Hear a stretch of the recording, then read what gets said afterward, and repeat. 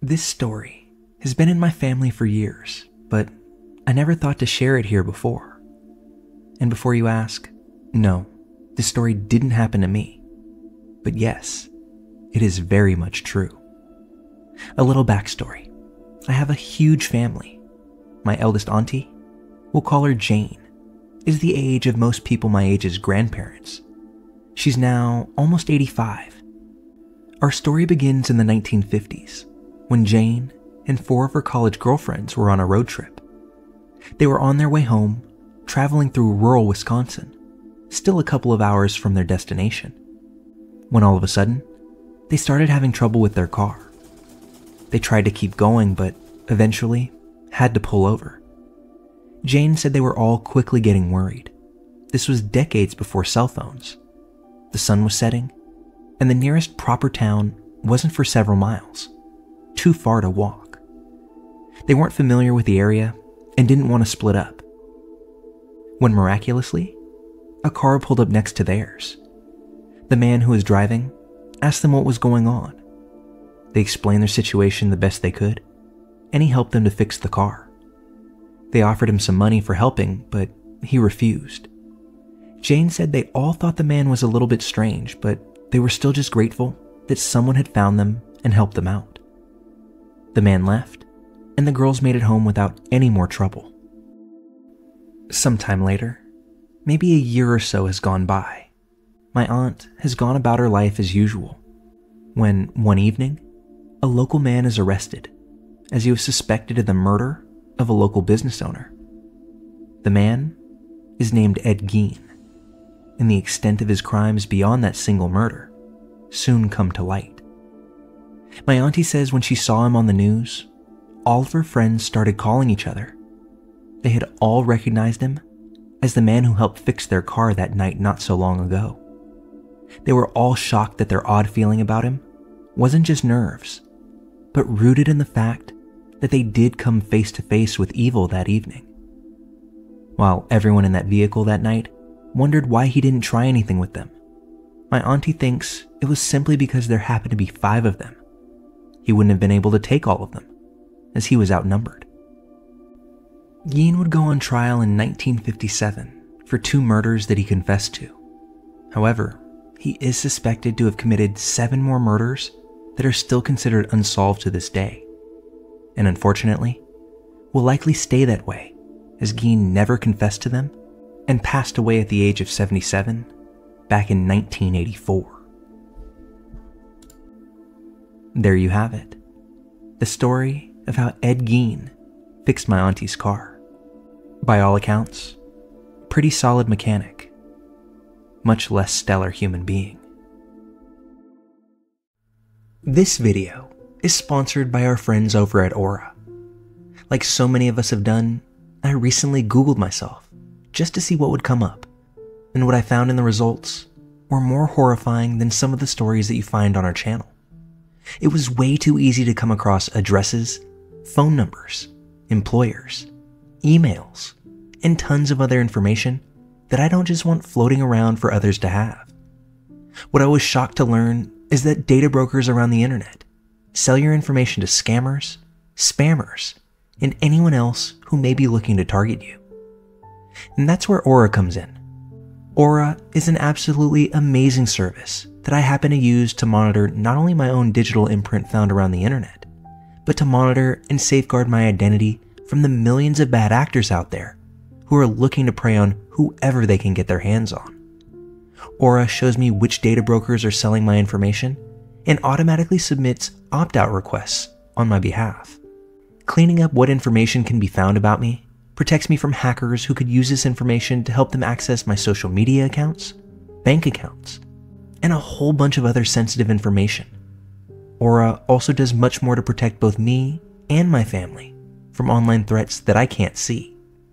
Features like antivirus software, VPN, password management, identity theft insurance, and much more without having to download several different apps. It's easy to set up, and best of all, I get everything at one budget-friendly price.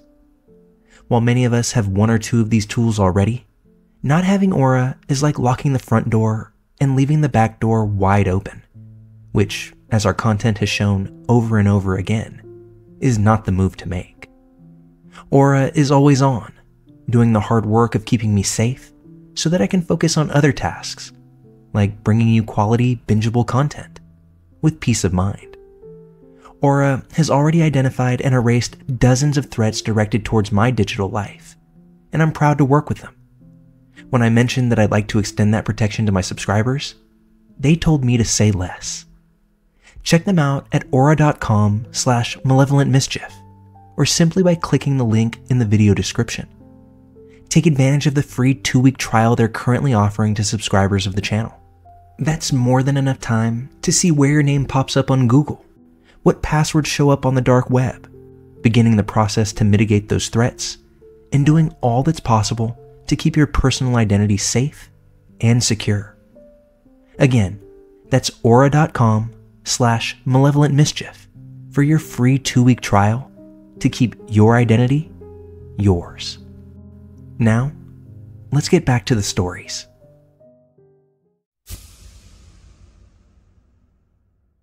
After finding many stories here, it reminded me that I have one that I thought I had forgotten. I'm a South American woman, but have been living in the States for about 11 years now. I first moved to Colorado when I was 21, to the small mountain town of Silverthorne. I was recruited by an exchange student program for college students in South America to come to the USA, both work and travel during summer break in the South. Up to that point, I had never even seen snow in my life, so I was extremely excited to be living in a cold, snowy place for once. I was going to be working at a very popular hotel in the town of Frisco, not too far from the hostel that I was living in. The hostel itself had its own creepy stories, but I won't talk about them in details at the moment. That can be for later, perhaps. So far, I didn't know exactly what kind of job I would be doing in the hotel. All I knew was that I was supposed to show up there on a certain date and time to talk to the owner. The owner was this Ukrainian-American guy that was probably in his mid-40s back then. I show up, introduce myself with all the basic English skills I had at the time, and tell him that I'm excited to start working there. He gives me a weird, long stare, almost as if he was analyzing me. He was a tall man with very pronounced eyebrows. Not one to judge, but the look that he gave me then kind of creeped me out for a second. He then showed me to the restaurant and said I would be working there as a hostess, in addition to delivering room service orders. I didn't really think that my English was good enough to be in close contact with the public back then. I thought I would be working back of the house or housekeeping, but he insisted. For those who are familiar with the area, this part of Colorado is not too far from Vail, so it's needless to say that they get very, very busy during the ski season, and I was dealing with customers from all over the world. That's when I also started helping out as a server during breakfast time, and of course, I'd get a lot of orders wrong because of my lack of English, which made the owner very mad. I remember one time that my coworker and friend was taking a little bit longer to wipe down one of the tables when we had guests waiting to be seated. That's when the owner grabbed the towel from her hand, yelled at both of us to get out of his way, and to stop being so damn useless, before proceeding to throw the towel back in her face. Let me just make one small note here, to say that this girl was also an immigrant like me, although she had fantastic English and had been living in the country for years. The owner would take every opportunity to try and find ways to show us just how slow, dumb, or inferior we were compared to him. Then, at night, after the pace had slowed down, he would then act all apologetic and buy us drinks at the bar, making forward comments about my appearance, and even attempting to caress my legs. I was starting to feel uncomfortable around him and would always try not to be in the same room as he was. During work hours, I would be focused on customers or talking to my coworkers, and I would never make eye contact with him if he were present. On New Year's Eve that year, there was a big incident in the hostel I lived at. I was out that night with a few coworkers of mine, but learned later that one of the residents had gotten way too high on God knows what drug and started chasing down one of my friends inside the hostel. All the while, pointing a gun at him, yelling racial slurs, and making death threats. The man got arrested, but it's easy to say that most of us students living there no longer felt safe. While talking about the incident to one of my coworkers the next day, the big boss overheard the conversation and immediately came to check on me to make sure that I was okay. I thought he was being very nice and thanked him for checking. He said I shouldn't be staying at that hostel anymore, given the circumstances, and invited me to stay in one of the hotel rooms, free of charge, for the next few weeks while I looked for a new place. That seemed very generous of him, especially given the fact that the hotel would be completely booked since it was the peak of ski season. I accepted his offer and moved in the next day. I was so overwhelmed with happiness for finally having some privacy. I was sharing a room with 5 other girls in the hostel, and for getting some extra sleep before working my breakfast shift since I was now literally living at work. That was until one night later that week, where I felt extremely exhausted after being slammed in the restaurant all day and delivering orders to several rooms. I was ready to get cozy in my hotel room and go to sleep, seeing that I was off the next day. It must have been around 2 in the morning when I woke up completely groggy and noticed that the door to my room was open. I could see the lights flooding in from the hallway. That's when I noticed the silhouette of a tall person standing inside my room and watching me sleep. I couldn't see a face, but I could definitely tell that it was a man.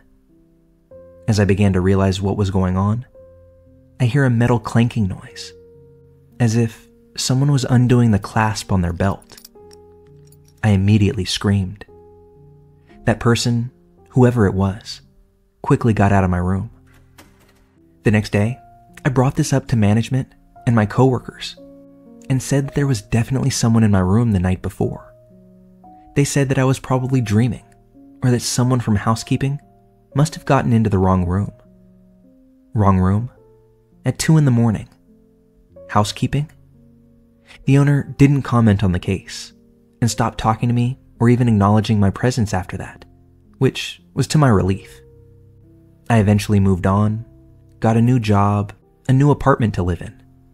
About a year and a half after my little incident, while checking the local Summit Daily News, who do I see on the front page? Him, the owner of that hotel. He had been arrested the night before after getting 2 female hotel guests way too drunk at the bar and then, quote, letting himself into their rooms once they had crashed for the night. They woke up and there he was, standing there in the room, just staring at them, seemingly planning what his next move was. They screamed bloody murder and called the police immediately. Now, was it him in my room that night? I'm 99% sure it was, but kind of relieved that I didn't get to find that out. What creeps me out the most about the situation is that, what about those nights I completely crashed after having 1 too many drinks? You know how the altitude can affect your alcohol tolerance?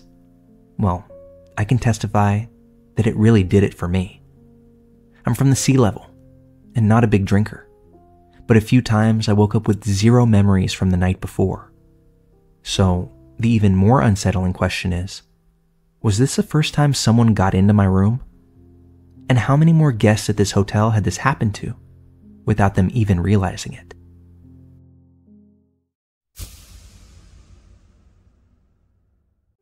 I've been a long-time lurker on this subreddit, but I never thought I'd be here, sharing my own story about an experience that I had. It was a Friday night, and I had gone to bed early, as I had work on Saturday morning. After reading in bed for a bit, I drifted off to sleep at around 10:30 p.m., only to wake up about an hour later to loud screams and people yelling profanities. I thought my girlfriend was watching a movie with the volume way up, so that's when I went out to the living room to ask her to turn it down a little. Instead, I found the TV was off, and my girlfriend was staring at the front door with her eyes wide. Our apartment is on the ground floor of the building, and so our front door opens directly out into the lobby of the building. The voices in question were coming straight from the lobby. I couldn't make out specifics, In my defense, I was half asleep, and the language of the country that I live in is not my first language. But I could tell there was a lot of swearing involved. That much I knew. My first thought was that it was some kind of domestic dispute. But after listening for a moment, I realized it was a group of men that sounded extremely aggressive. I looked at the WhatsApp group chat for my apartment building, and to my horror, I saw a message from one of my neighbors that said that there were armed men in the building and that we should not leave our flats.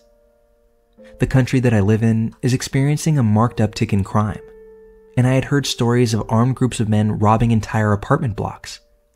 But up until this moment, those stories seemed fairly exaggerated to me. However, that was my first thought, that these men would kick down our door and rob us, perhaps doing something worse in the unfolding of events. I thought about barricading our door, but I didn't get that far. One of my dogs started to growl at the commotion outside. I quickly shushed him, and thankfully he obeyed. That's when I heard a commotion in the apartment directly above us, and went out to my patio to see what was happening. I heard what sounded like a large piece of furniture being knocked over, and women and children screaming in terror. At this point, I had no idea what was going on, but I knew that by now, they would have robbed us already, if that was what they had planned to do. My girlfriend and I decided to hide in a small shed at the end of our patio, monitoring the group chat on our phones. Our larger dog silently stood watch outside the door of the shed, his eyes locked on the sliding door at the end of the patio. I would later find my smaller dog cowering between the washing machine and the dryer. After 10 extremely tense minutes, I heard the screeching of tires, signaling what I hoped was the perpetrators fleeing the scene. Eventually, someone in the group chat said the police had arrived, and breathing a huge sigh of relief, I came out of hiding and finally opened the front door. Alarmingly, on the floor of the lobby, there were zip ties that had been cut, and the security guard was talking to one of the tenants. The man was bleeding from a large gash on his face and appeared to be extremely shaken. Over the next few hours, the entire story would unfold. The man that I saw with the gash on his face was the tenant in the upstairs apartment right above ours, the one that I had heard the commotion coming from. He was the owner of an import-export business and, for whatever reason, had a sizable sum of money, in cash, hidden within his apartment. Someone had obviously found out about it and planned out the robbery that woke me from my sleep that evening. A group of 8 men had followed him into the apartment building's garage and ambushed him as he got out of his car. And judging from the gash on his face, they roughed him up quite a bit. Some of the group of 8 had gone to the lobby, surprised the security guard, and zip-tied him. The remainder of the group had gone up to the apartment, robbed it, and then fled the scene. I find it pretty chilling to think that armed men were only feet from my front door. That if they had incorrect information, or even if they just wanted to, our apartment would have been the first one in the line of targets. I've never been worried on a palpable level that my home or I could be the target for something like this, but we've since figured out a way to reinforce our front door in a way that'll hopefully ward off people with bad intentions, if it were to ever happen.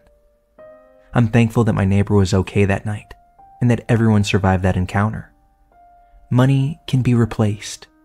Life cannot. I also hope my neighbor learned to not keep large amounts of cash in his home. Best to not make yourself a target if you don't have to.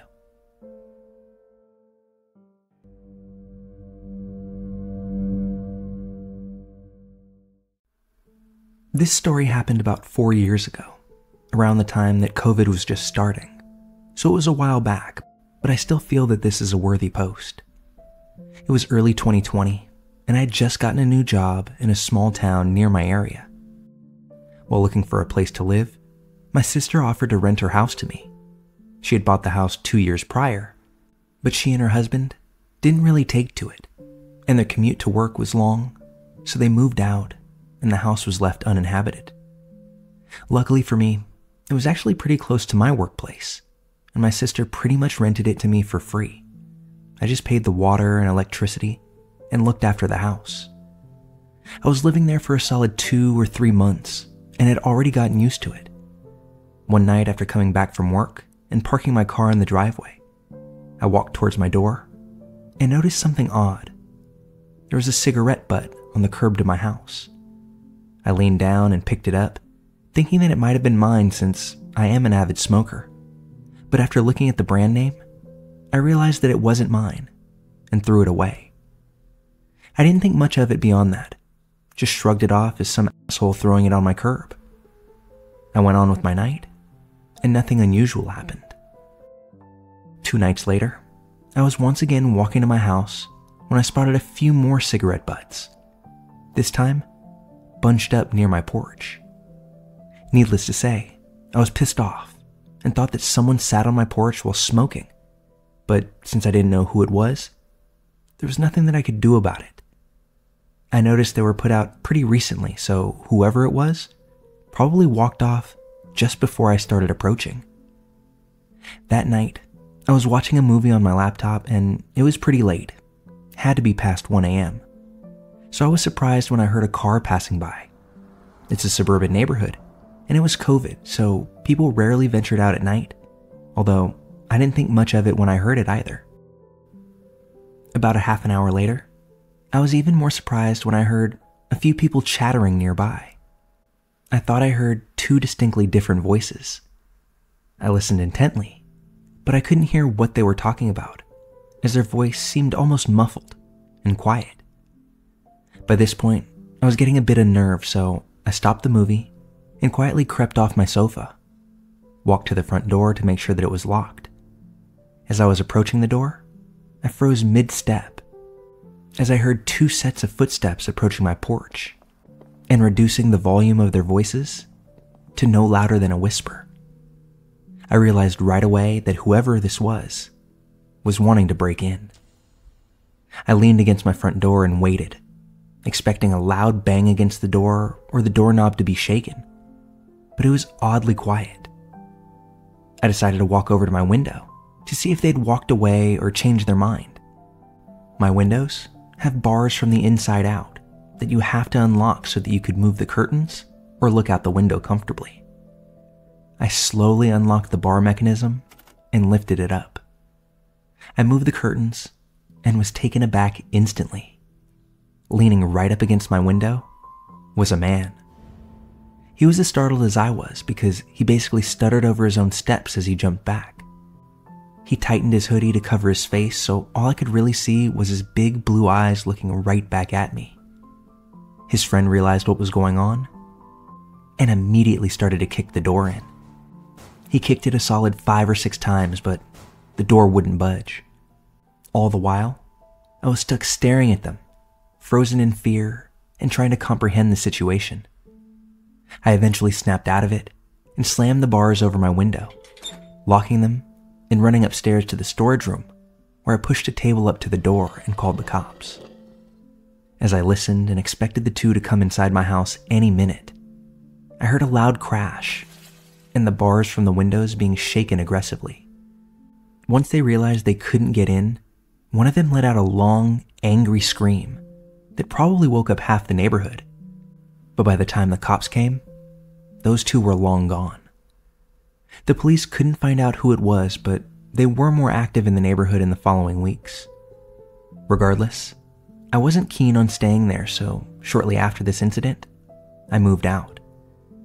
My sister ended up selling the house a few months later, and as far as I know, nothing similar has happened ever since. I honestly don't know what they wanted or why they were so determined to get in, but whoever it was, let's not meet.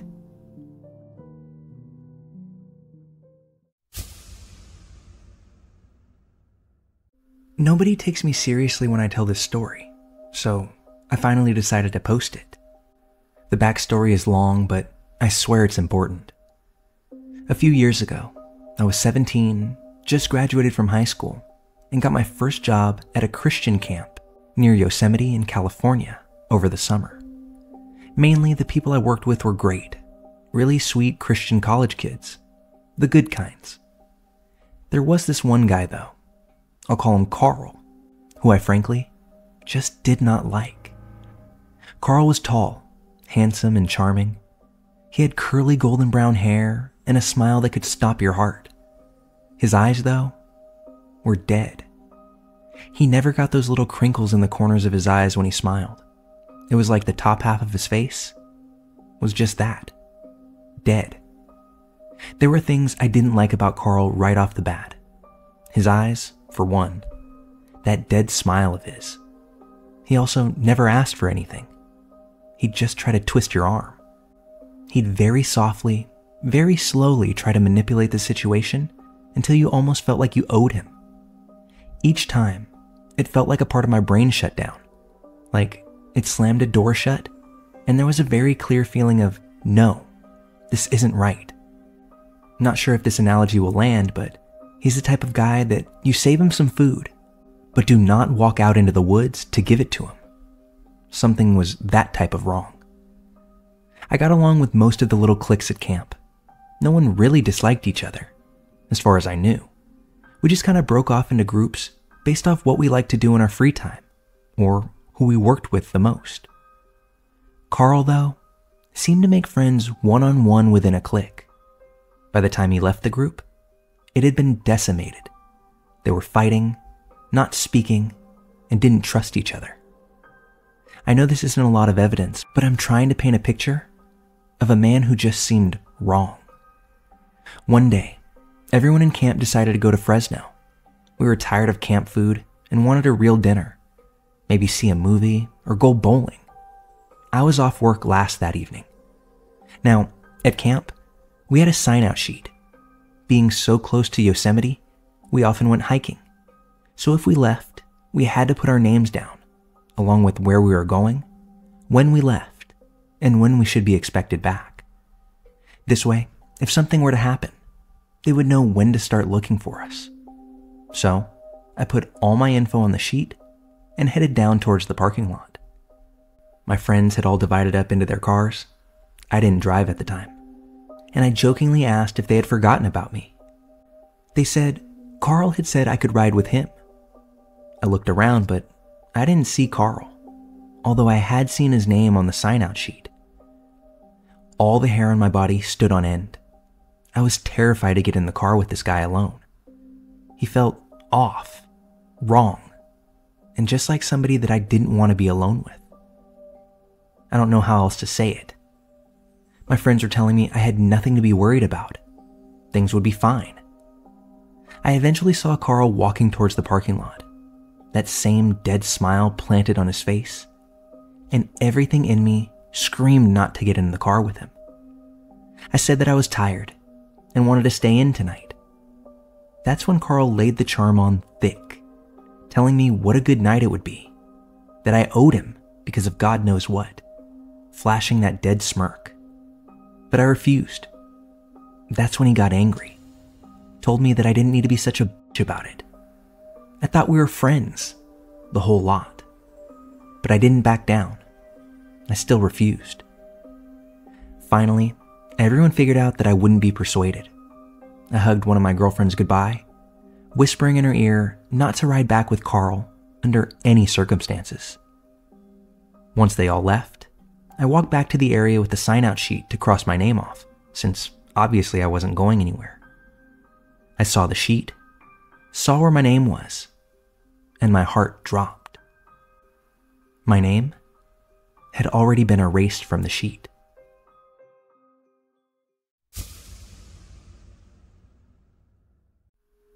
My name is Ben, and I live in Australia. In the southeast of Australia lies the state of Victoria, and in that state lies the High Country, an extremely vast and remote expanse of alpine mountains and valleys that's largely only accessible by vehicles with four-wheel drive and can take days to get in and out of.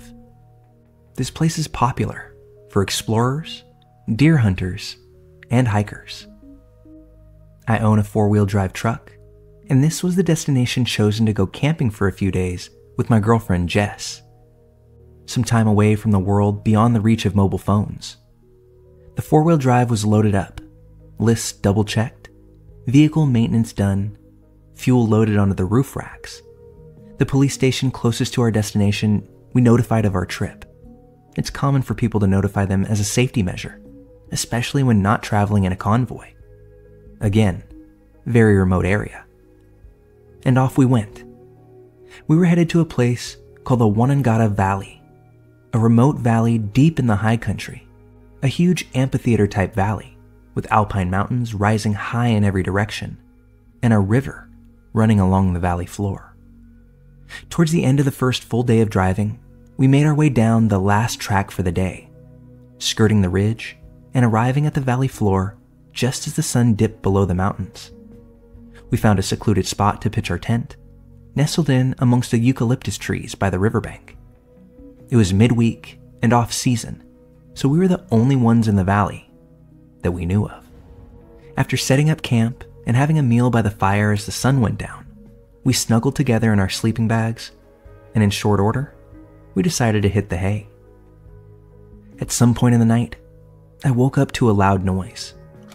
I wasn't quite sure what I had heard, so from inside of our tent, I listened.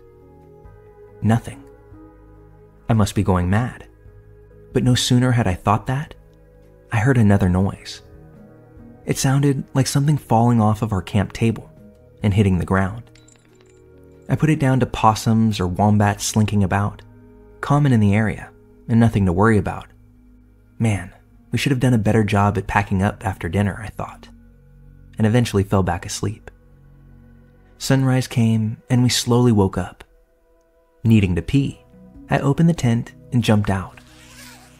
But as I was looking around, something came over me. A chill. The campsite wasn't the way we'd left it. Instead of seeing two chairs together by the fire where we were sitting, one of them was by the table, and on the table was a loaf of bread that I'd sworn I packed away the night before. I walked over to the table to inspect. A half-eaten piece of bread was sitting there, with very obvious chomp marks in it. I flung the tent open and asked Jess, "Were you up before me? Did you have some bread?" But she just shook her head no. Jess got up, and together we went through all of our stuff. Nothing was missing. As we went to check the truck, I noticed the footprints. There was a bunch of them around the front of the car where the hood was. Most of the camp was covered in grass. This happened to be one of the only few spots that was just dirt. Had someone tried to open it? Very distinct footprints, not mine or Jess's. Perhaps they'd already been there? These camping spots are used intermittently, and obviously we weren't looking at the ground when we arrived the night before. I don't think either one of us wanted to actually admit what we were both thinking, that someone had been creeping about our campsite in the night, far from civilization.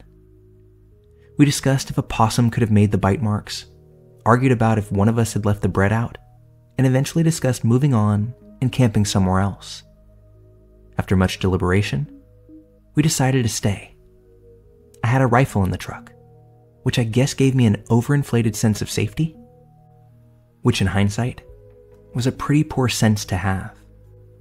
As the day rolled on, the sun shining and with nothing eventful happening, I decided to walk across the valley floor, about 800 meters, to an old ruin of an isolated homestead built by settlers who ran cattle in the valley some 100 years ago.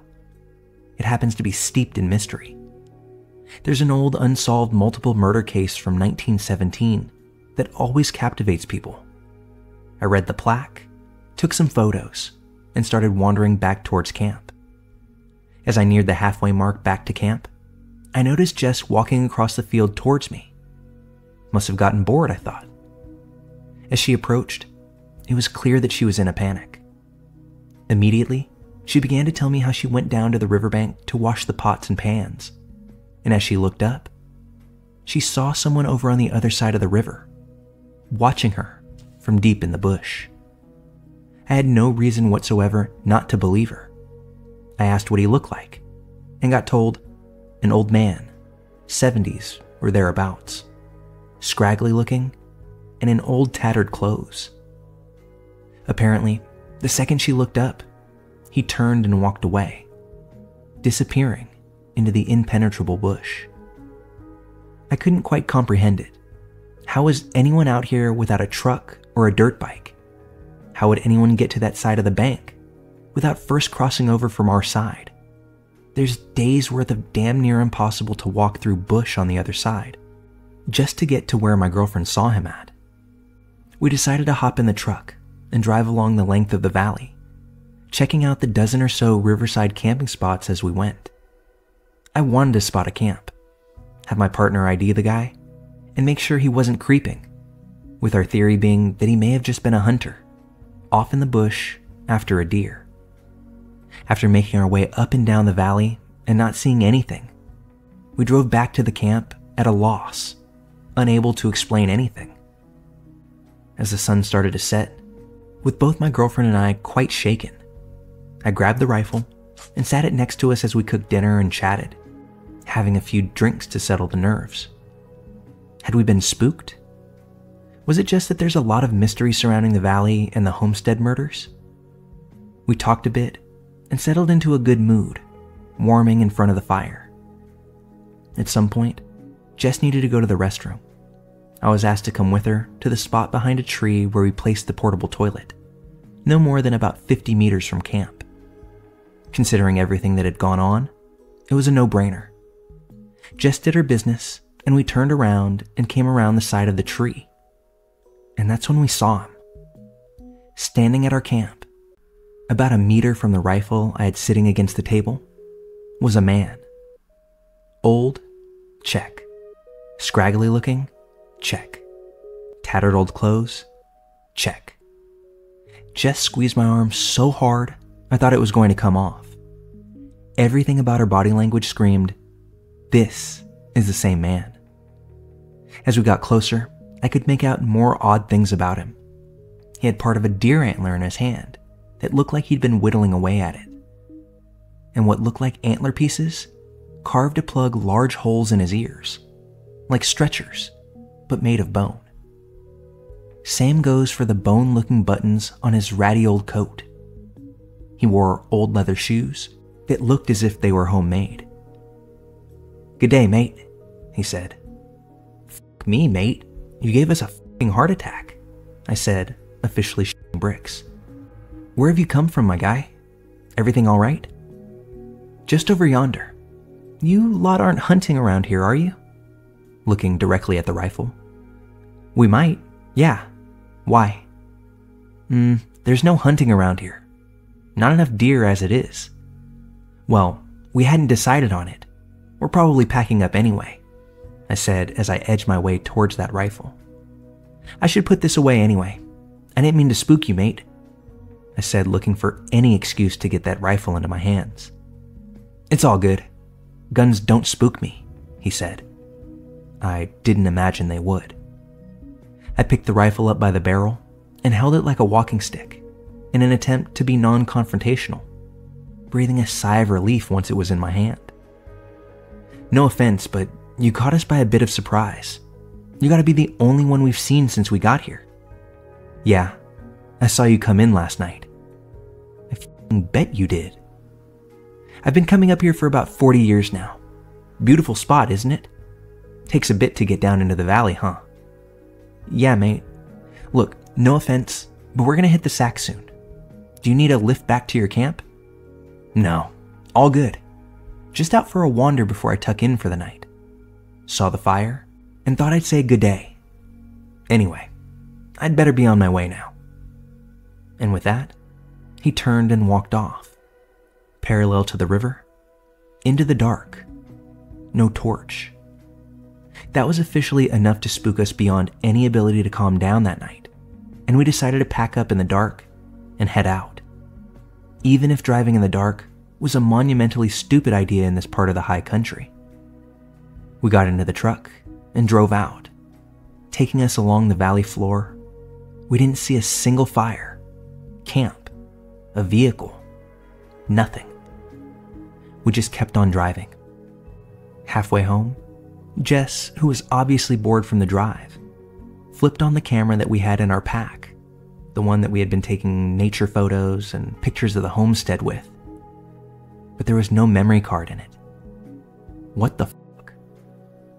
After getting home and telling a few people what had happened, a friend's dad, an avid bushman himself, was the one to officially freak us the hell out. "Oh, you met the Button Man." "The what now?" I said. "The Button Man.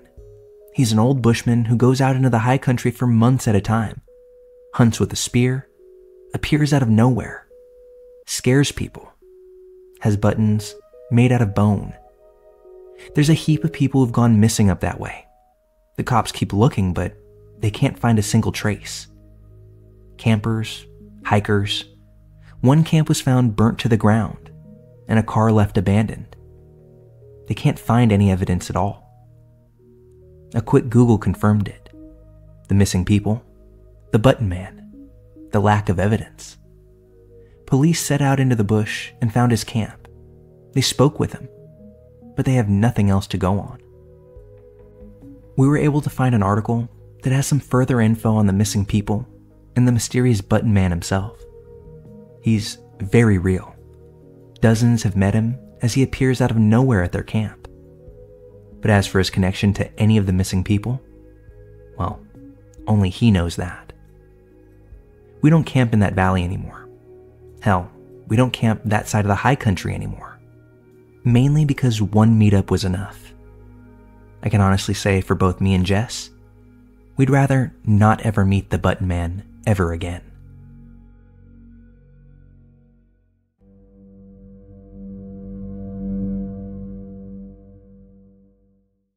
Remember those early days of the internet?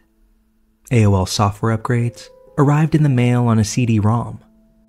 Family members often shouted across the house at one another if an incoming call on the landline interrupted the painstaking 10 minutes that it took to get from the America Online sign-in screen to hearing "You've got mail" reverberate throughout the room. Recipients of multicolored chain emails truly pondered the threat against their luck for the next 7 years if they didn't abide by the message's command to forward it on to 7 friends. Better not risk it, we told ourselves as we quickly typed out 7 email addresses in the recipient field. And finding everything there was to know about a person online, something that anyone can do today with a few keystrokes and a credit card, was a lot harder to do back then. But not for Corey. I was 15 years old at the time. Ambiguous and exotic usernames like Pina Colada 33 or Brunette Baby 87 were all the rage. Naive as we early screen name pioneers were, this anonymity was smart. Social media was in its infancy. Zanga was the go-to haven for teens and tweens to vent their angst while informing the world they were currently listening to screaming infidelities by Dashboard Confessional. Everyone was friends with Tom on MySpace. AOL Instant Messenger didn't exist as a standalone messenger service just yet, so it was MSN Messenger or bust. But if you had a true AOL account like I did, you were set up with all you needed to discover this new, hyper-connected, free-for-all world of the early 2000s, World Wide Web. Your own email inbox, a new page to create a personal profile, access to chat rooms on just about any topic or hobby you could possibly imagine. It was exhilarating, until it was terrifying. One afternoon, I jumped into one of these random chat rooms. ASL, 16, female, Boston. I watched the usual exchange between total strangers scroll across my screen for several minutes, hoping to find my opportunity to finally chime in and introduce myself. Ultimately, I got bored and left the chat without typing a single word, when an instant message appeared on my screen. "You didn't say anything," the message read. "Why not?" "Who is this?" I responded, confused by the username that I didn't recognize. "I'm Corey," he responded. "I'm 16, 8th grade, in Lake Charles, Louisiana. What about you?" 16 and in the 8th grade? Yikes. And yet, I was intrigued. "So, did you get held back twice, or what?" I teased. And so the conversation began. We struck up a brief online friendship that afternoon. He shared a photo. Freckled face, brown hair, nothing I'd rate above a 5 on hot or not. Yet, despite the friendliness, I refused to tell him where I was from, or anything personal about me beyond my first name and age. I knew little about the dangers of the internet, but I wasn't dumb either. My username was a fruity drink and some numbers, right? Safe enough is what I figured. For background, I did have one of those AOL user profiles. Its standard features included a profile picture and a questionnaire to fill out fun facts about yourself. My photo was one of me with several friends, with no indication of which one was me whatsoever. A few days later, Corey messaged me out of the blue. "You're beautiful." "What?" "Brunettes with green eyes, man," he responded. Somehow, despite my photo containing 3 other friends, he'd accurately identified me. "I would love to see you sometime." I felt my skin prick. I politely told him something to the effect of that not being possible, and quickly logged myself off. Friday the following week, I was sleeping over at my best friend's house. I was logged into my account in the background as we thirstily browsed cute guys on Hot or Not. "Who's messaging you?" my friend asked. I knew it was Corey. "Hey, you live in Houston. Your parents are Jim and Sarah, and you live at 1655 South Grand." Now, you know that feeling when you're on a roller coaster during a sharp drop and your heart jumps up into your throat? That was that moment. Fortunately, we managed to find that AOL did in fact have a block user feature that night. That was it. So long, creepy 16-year-old middle schooler with scarily good online sleuthing skills. Although, that goodbye didn't last long. The next day, a screen name similar to Corey's messaged me. He had another account. I quickly blocked that one too. This happened no fewer than 5 more times. I finally went dark for a while. Sure, I missed the thrill of seeing the yellow envelope appear in my virtual mailbox, but it was better than the threat of being harassed by Corey. A few weeks later, I got home from school one afternoon. My little sister was a baby at that time, 14 years my junior, so she had a nanny who stayed with her during the day while my parents were at work. When I walked through the kitchen door, the nanny handed me the phone. "It's for you," she said with a quizzical look on her face. "Who is it?" "I really don't know. Some boy with a twang in his voice. Sounds like he's from East Texas or Louisiana or something." Oh, God. "Hello?" I finally muttered into the phone. "Hey, pretty thing. It's Corey. Hey, so my friends and I are all into the show Jackass. We're thinking of making a trip over to Houston and doing some pranks around town next week. How hilarious would it be if we surprised you at your front door?" I choked out a nervous laugh, mumbled some excuse about having a quiz the next day, and quickly hung the receiver up. For the next few weeks, I slept with a kitchen knife under my mattress. I was absolutely terrified that I'd wake up to this Lake Charles stranger boy on the balcony outside of my window. How did he get my phone number anyway? But just as soon as he'd invaded my sense of security, he seemingly disappeared. No instant messages, no uninvited calls to my home. The knife finally went back to its respective kitchen drawer. 2 months had passed, and it felt gloriously safe. Until the phone rang the first week of summer break. "Hi," the voice said curtly. "Who is this?" I politely demanded. "It's me, Corey." Now, let me be clear. This wasn't the same voice that I'd heard 2 months ago. That voice was dripping in southern syrup. It was young and full of mischief. This new voice was different. It was cold and lacked any discernible accent whatsoever. It was also much older. I knew that I was speaking to a grown man. "I'm sorry I haven't been able to talk to you," he hurriedly blurted. Why did he sound so rushed? "I just feel terrible, but the police came to my house. They took my computers away from me. I can't say why, but don't worry. I'll come to Houston soon." That was the last day I used that fruity username. I deleted that account and created a new one. I embarrassingly told my parents I'd made a huge mistake, despite having shared nothing that could have easily revealed my personal identity. Even if I had, the threat back then wasn't what it is now. This was almost 20 years ago. People simply didn't have the online presences that they do today. As a teenager with no social media yet, I was virtually a ghost. But still, I was convinced I was somehow culpable for this stranger, this man, a predator who clearly had advanced knowledge of computers and the internet, singling me out and making it his mission to learn everything about me through whatever means possible. He was determined to get to me. I'm only grateful that even at 15, I knew better than to trust that this freckle-faced kid from an online chat room had fully benign intentions. 2 decades later, I still find myself wondering where Corey ended up. Hopefully, behind bars.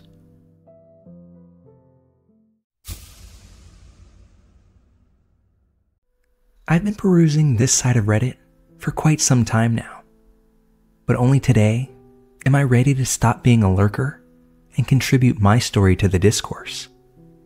Living in a large metropolitan area such as London, I've unfortunately been accosted and assaulted a few times in my life, but nothing competes with your very first, and that's what I'd like to share with you today.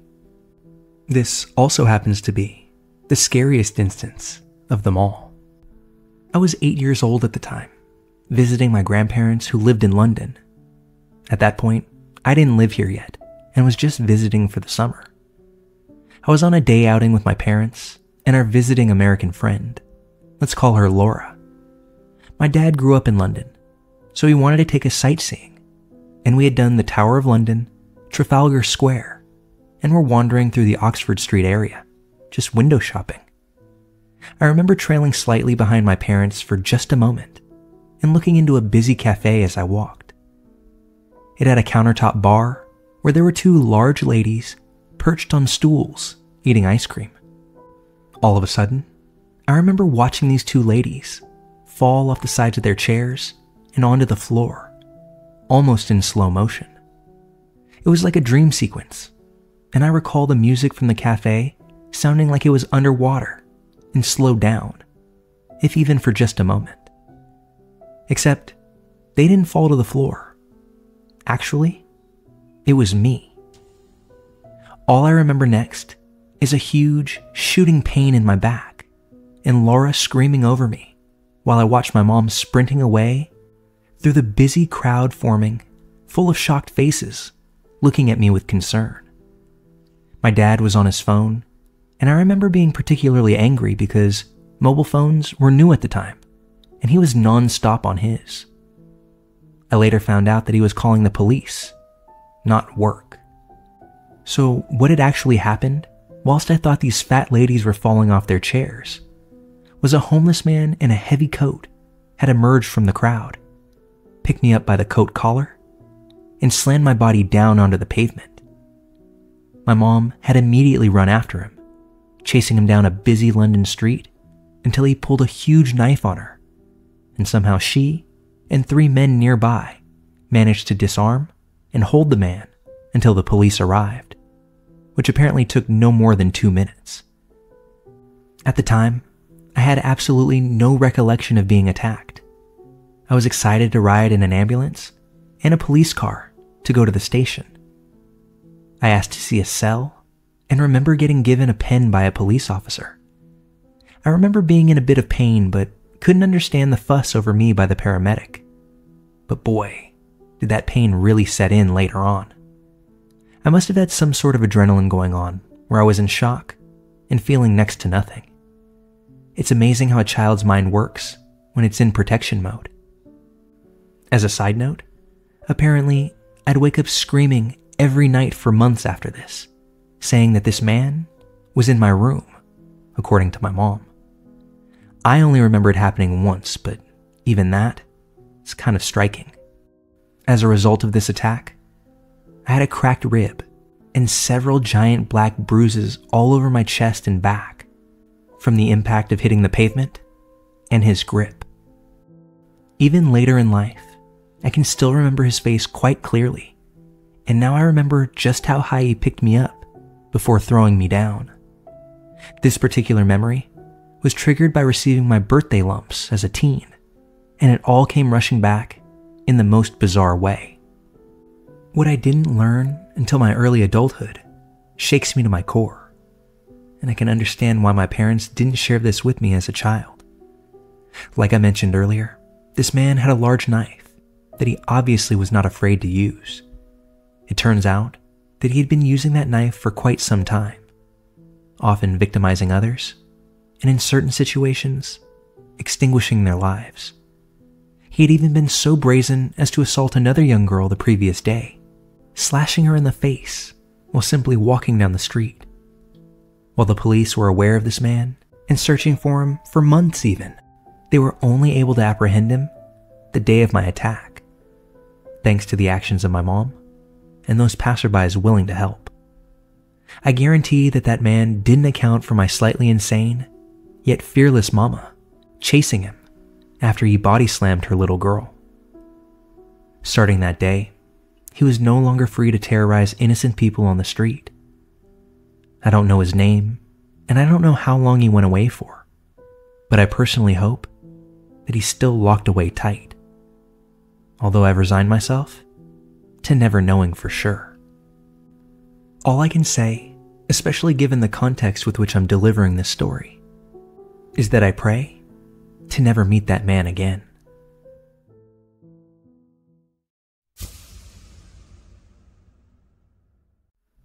I have 2 Australian Shepherds.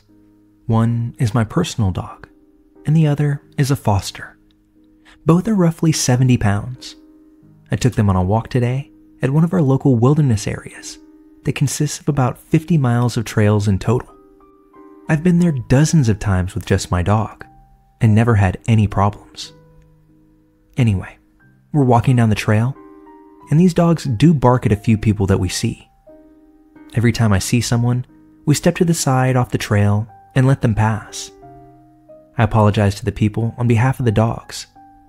Most people generally smile and just keep on walking, and we all carry on.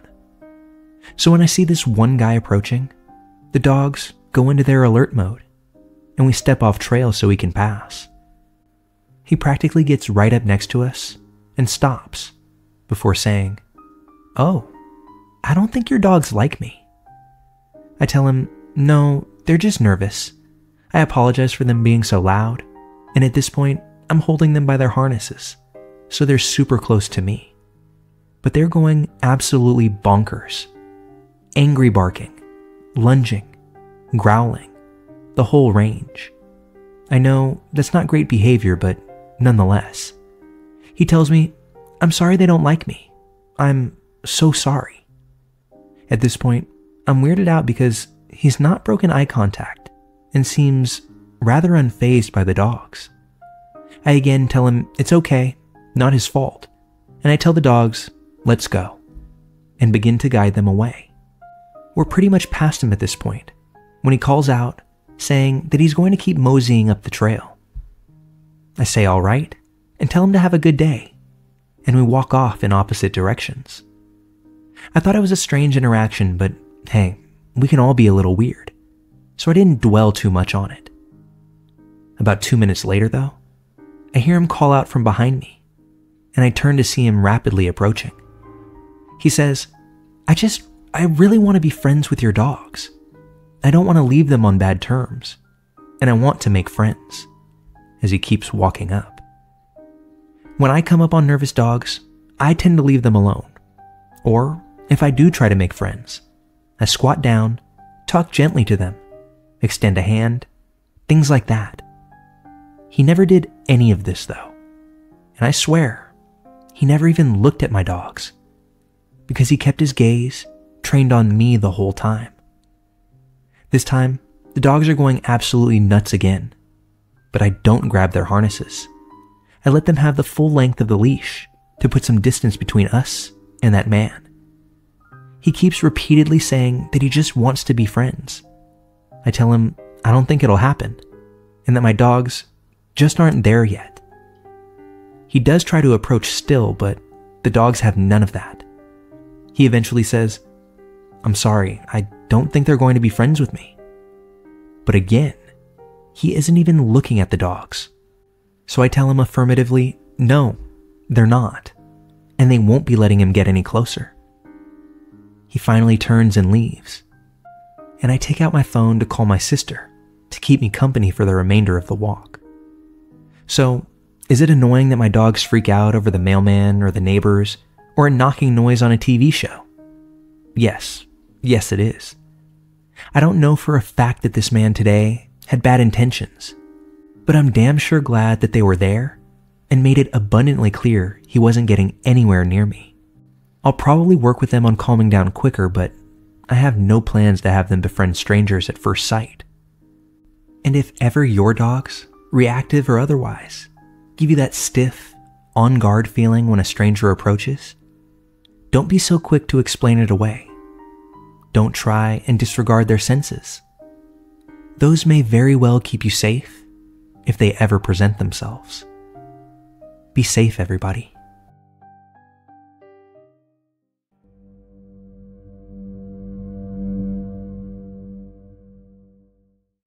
I am, and have been, a paramedic for about 10 years now. My entire career has been spent in emergency medicine, responding to 911 calls and providing advanced life support for life-threatening illnesses and injuries. The calls that we respond to range from inappropriate use of an ambulance to being minutes away from death. And oftentimes, it's already too late. If you've heard any of my other stories here, then you know the background. But in 2014, I moved to another city, a couple of hours away from home to work. The city was smallish, less than 100,000 people, but the ambulance serviced the entire county where the city resides. At the time, there was a significant oil boom in the area, so thousands of people flooded the city and county to work in the oil fields nearby. This caused the city to get a little rougher, as you had people from all over the country moving there to work. And that many people in a small place increased the cost of living. With that, we saw a large increase in violent crimes, as well as traumatic injuries. We as paramedics worked 24-hour shifts, which weren't too bad on their own. The days were usually somewhat busy, and at night, the ambulance station had rooms with twin beds that allowed you to get some fairly decent sleep. Most of the calls that would classify as crazy, creepy, or scary, those tended to come at night. The day that this story takes place was a little different than normal. Normally, I get an EMT basic partner, which means since I'm the advanced provider on the truck, I get all of the patients. But today, I had another paramedic partner because we were training in a new hire paramedic. It was her first day in FTO, Field Training Orientation.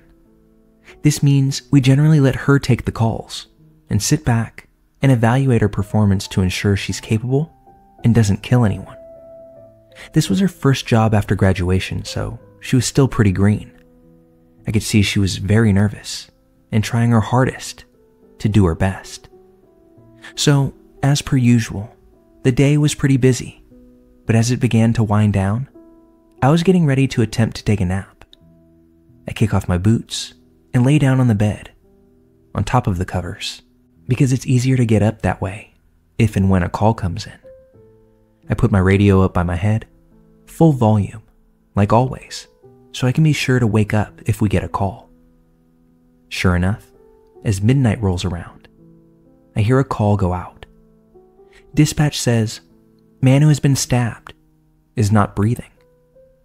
Luckily, it's not my call, and another ambulance responds, so I go back to bed, or at least try to. About 30 minutes later, another call goes out, and this time, it's for me. Dispatch information. Man with a knife wound on his hands. Police are already on scene. I sit up, get my boots on, wake up the new girl and my partner, and we all walk out to the ambulance. The area of the call was right smack dab in the middle of downtown. We responded non-emergent as it was not a life-threatening injury. As we arrive on scene, there's around 6 police cars already on the block, all with their lights on. The area itself was through an alleyway and behind a building just off of the main street. As we pull up, there are a number of officers, a couple sheriff's deputies, and a detective, all standing around this man with a rag on his hand. As I got closer, I could see the man was bald, middle-aged, and had almost a homeless look to him. He also had a big dark spot right in the middle of his forehead. One of the officers approached me to fill me in on what was going on before I talked to the guy and begin treatment on him. The officer tells me the man has a large laceration on the back of his hand that he received from a knife.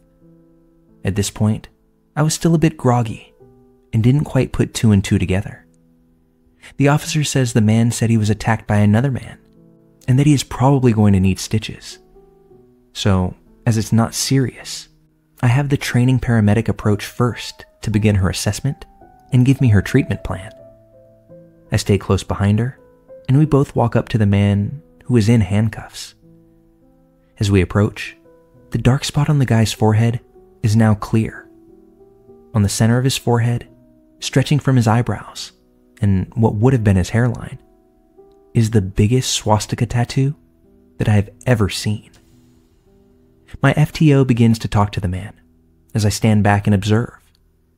Something about the man's general composure and responses absolutely chilled me. When we first walked up, the man was muttering something underneath his breath. I couldn't tell what he was saying, but he was repeating it over and over again. My FTO asked police to uncuff him to see the cut on his hand more clearly. At this point, one of the other officers produced the knife he believed to be the weapon that caused the injury. The knife was in an evidence baggie, and it was covered in blood. The knife itself was nothing special. It just looked like a cheap plastic pocket knife, like you would buy at some cheesy gift shop. It was a folding knife with a black plastic handle, and a blade that was no more than 3 inches long, with a bit of serration towards the handle. The man showed us his hand. On the back, cutting right through another large swastika tattoo, was a laceration that went from the base of his pinky finger to the lower fleshy part of the thumb. It was quite wide also, approximately 3 centimeters, exposing the bone of his metacarpals as well as tendons. The bleeding had mostly stopped with pressure from the towel he was holding onto. When my partner asked the man what had happened, the man then repeated to us what he had been repeatedly muttering to himself. "I killed him, man. He's a dead man. I had to have killed him. He's gotta be dead."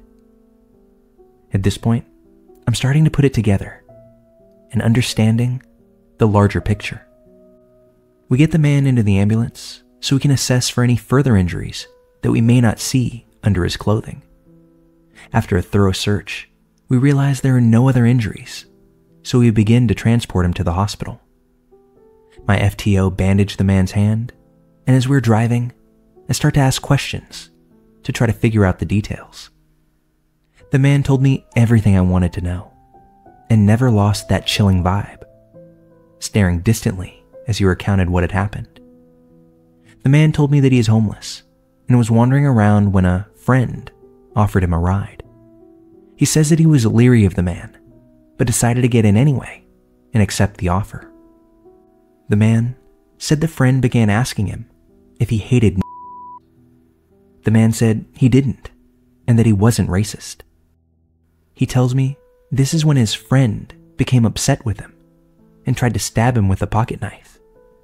The man said he attempted to defend himself, managed to wrestle the knife away from his friend, and stabbed him back before jumping out of the car and running. So, with this shocking telling of the tale, we continue to transport the man in silence. Also, as a side note, an officer rode in the ambulance with us the whole way.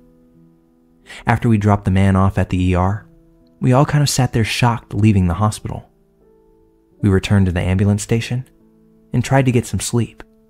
However, none of us were destined for sleep this evening. An hour later, we get another call for a body removal from downtown, less than 3 blocks away from our last call. We pull up to the area, which is the middle of the street.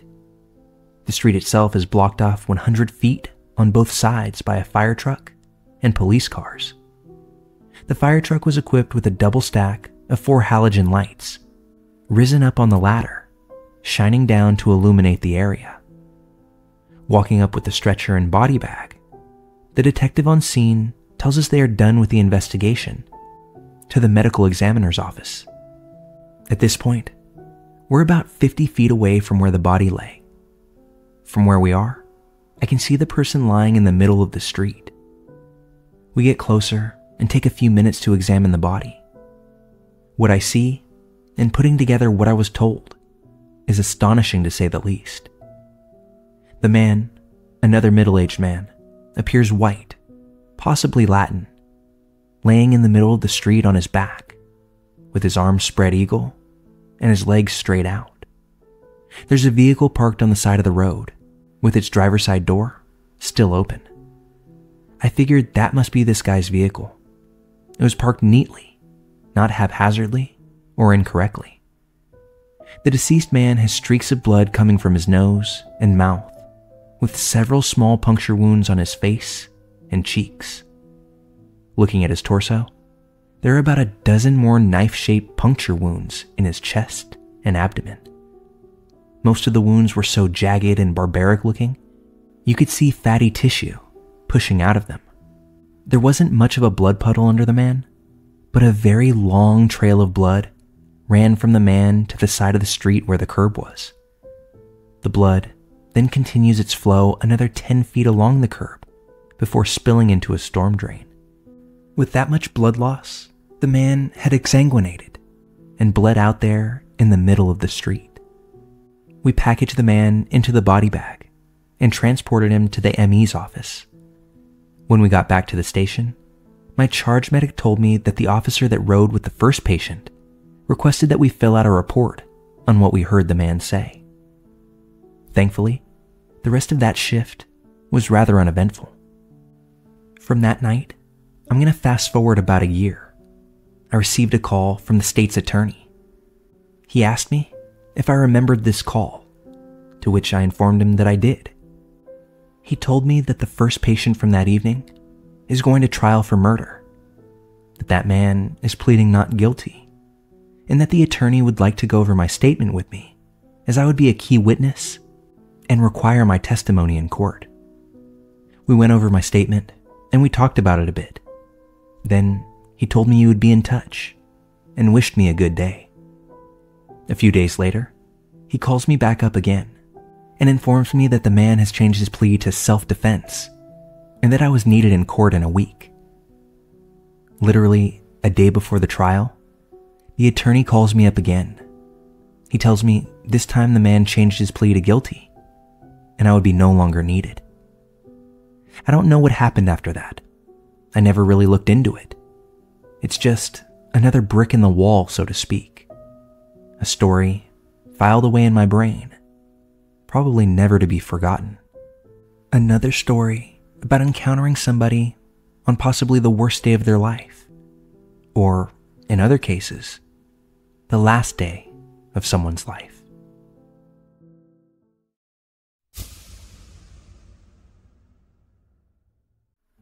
We had an older couple that lived next door to us when I was growing up.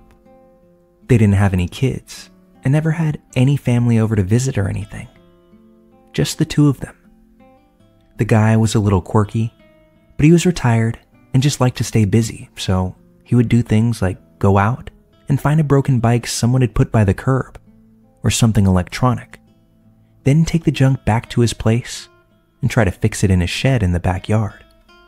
He truly was one of those one man's trash type of guys, and just liked fixing things. He would do all this in his little red shed in the middle of his backyard that had a full workshop in it. Once a year, our block would get together and do a whole weekend where we did a big yard sale and people could come walk house to house looking over stuff.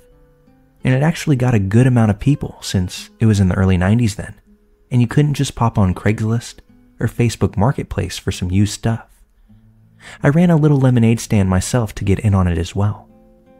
So this old guy was in his backyard a lot, hiding out in the shed, fixing whatever prize he had brought home that day. The only window on that shed faced our backyard.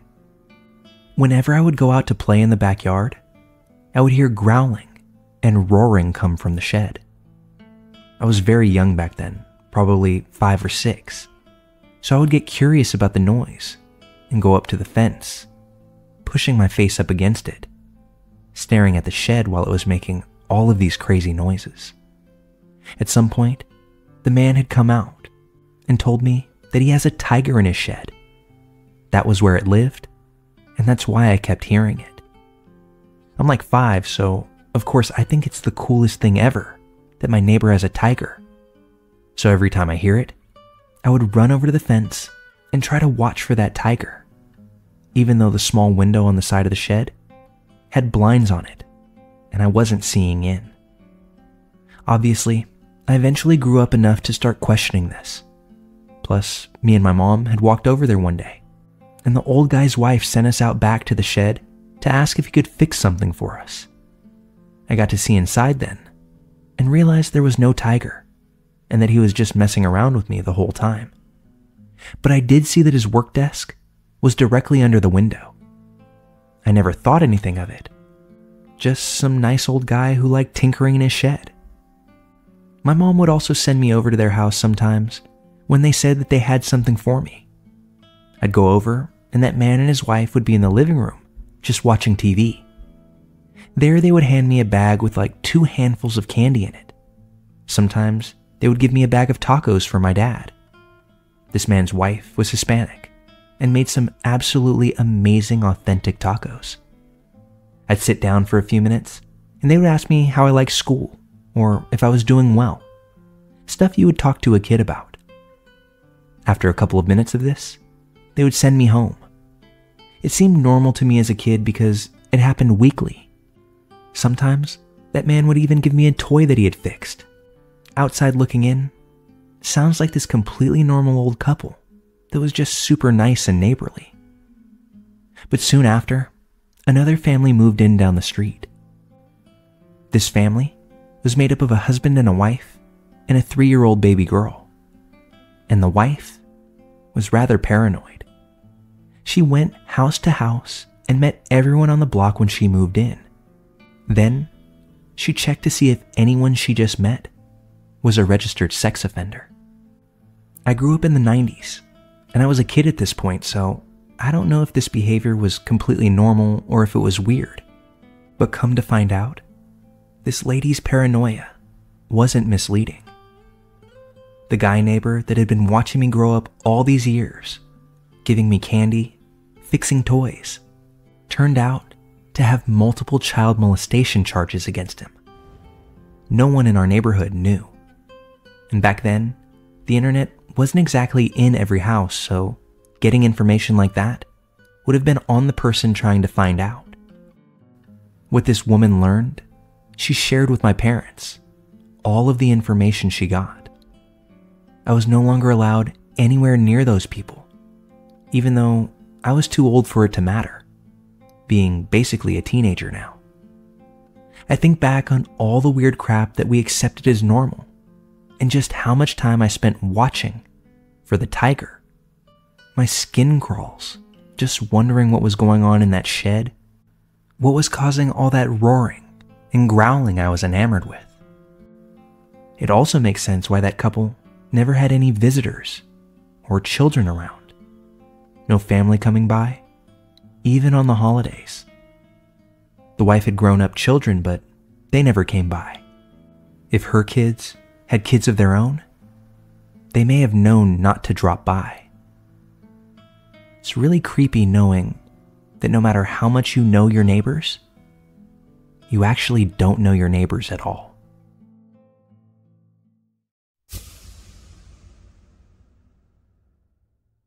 I, a 24-year-old female, was at the gym just doing cardio on the treadmill. It was pretty empty there. Not very many people on a Thursday afternoon. I always use the treadmills in front of the mirrors so I can pay attention to my surroundings like a safe young woman should. I was on a treadmill 2 away from the end, and all of them were empty, save for one at the opposite end of where I was. This man gets on the treadmill right next to me, which is weird in and of itself, but okay. I had my headphones on, and I'm watching Criminal Minds, but every so often I look up at the mirrors just to check my surroundings, and every time I glance up, this man is staring at me. Around 37 minutes into my 45 minutes of planned cardio, this guy drops his phone off the side of his treadmill, closest to me. I was watching in the mirror as it happened, and he basically threw it down next to me. That's when he gets off the treadmill, picks his phone up, and then taps me on the shoulder. Now, at no point during this interaction did I take my headphones out, so I couldn't really hear what he was saying. I did hear that he introduced himself, although I didn't quite catch his name. And then he asked me my name. I gave a fake one, all the while still focusing on my workout. He then said something else, but I couldn't decipher it because Derek Morgan got into a shootout. I just nodded and returned to my show, clearly uninterested in whatever he had to say to me. At this point, I only had like 5 minutes left, but once again, every time I looked in the mirror, he was looking directly at me. I finished my workout and went to the stretching area that is near the treadmills, still in front of the mirrors. I also took a glance at how long he'd been on the treadmill, and it was something like 8 minutes, so not actually long enough to be a real workout, or honestly even a warm-up. When I moved to the stretching area, he moved to the closest machine, all the while still staring at me. Using the mirror, I started counting his sets and reps, so in the middle of his next set, I got up and left, thinking this would give me enough time to get to my car and leave before he even noticed I was gone. I walked out the front doors of the gym with a little speed to my steps. Not quite a run, but definitely not lingering any longer than I needed to. I beeped my car to open the doors for me, got to my driver's side, and went to sit down. In the half second between starting the car and reaching for my seatbelt, my passenger side door is flung wide open. I dart my eyes over just in time to see Gym Guy leaning down, looking at me, and attempting to swing a leg into my car as if he wants to sit shotgun. I instinctively yell, "Don't touch my car," as I throw my car into drive and quickly floor it out of the spot with both doors still wide open and Gym Guy laying on the ground in response to how fast I pulled out. For those wondering, yes, my pullout game is strong. And yes, I back into parking spots because I read an article one time that said it was the safest thing to do if there was ever a need to flee quickly. I made it out of the parking lot and a half mile down the road with my passenger side door still open before I felt safe enough to pull over and close it. All the while, doing my best to make sure I wasn't followed out by Treadmill Bro. The next day, I went back to the gym to report this guy, but like I said earlier, I never got his name, and the gym didn't want to look at the cameras with me present. They said that once they figured out who it was, they would talk to him, which left me feeling as if they weren't going to do a thing about the situation. So, after dwelling on this incident for another night, I canceled my membership to that gym and don't ever plan on going back. I don't know what that guy's plans were, or why he would even entertain the thought that jumping into my car was a good idea. And it sketches me out to think, what if I didn't respond the way that I did? What skeeves me out just as much is that I told my gym what happened, gave them the info I had, and they pretty much just waved me away. After this experience, I decided not to go back, and have since found a better spot to work out, but what about the next girl that this happens to? Will she have to endure something much worse because the gym didn't take any kind of action when they could? I don't know. but I certainly hope not.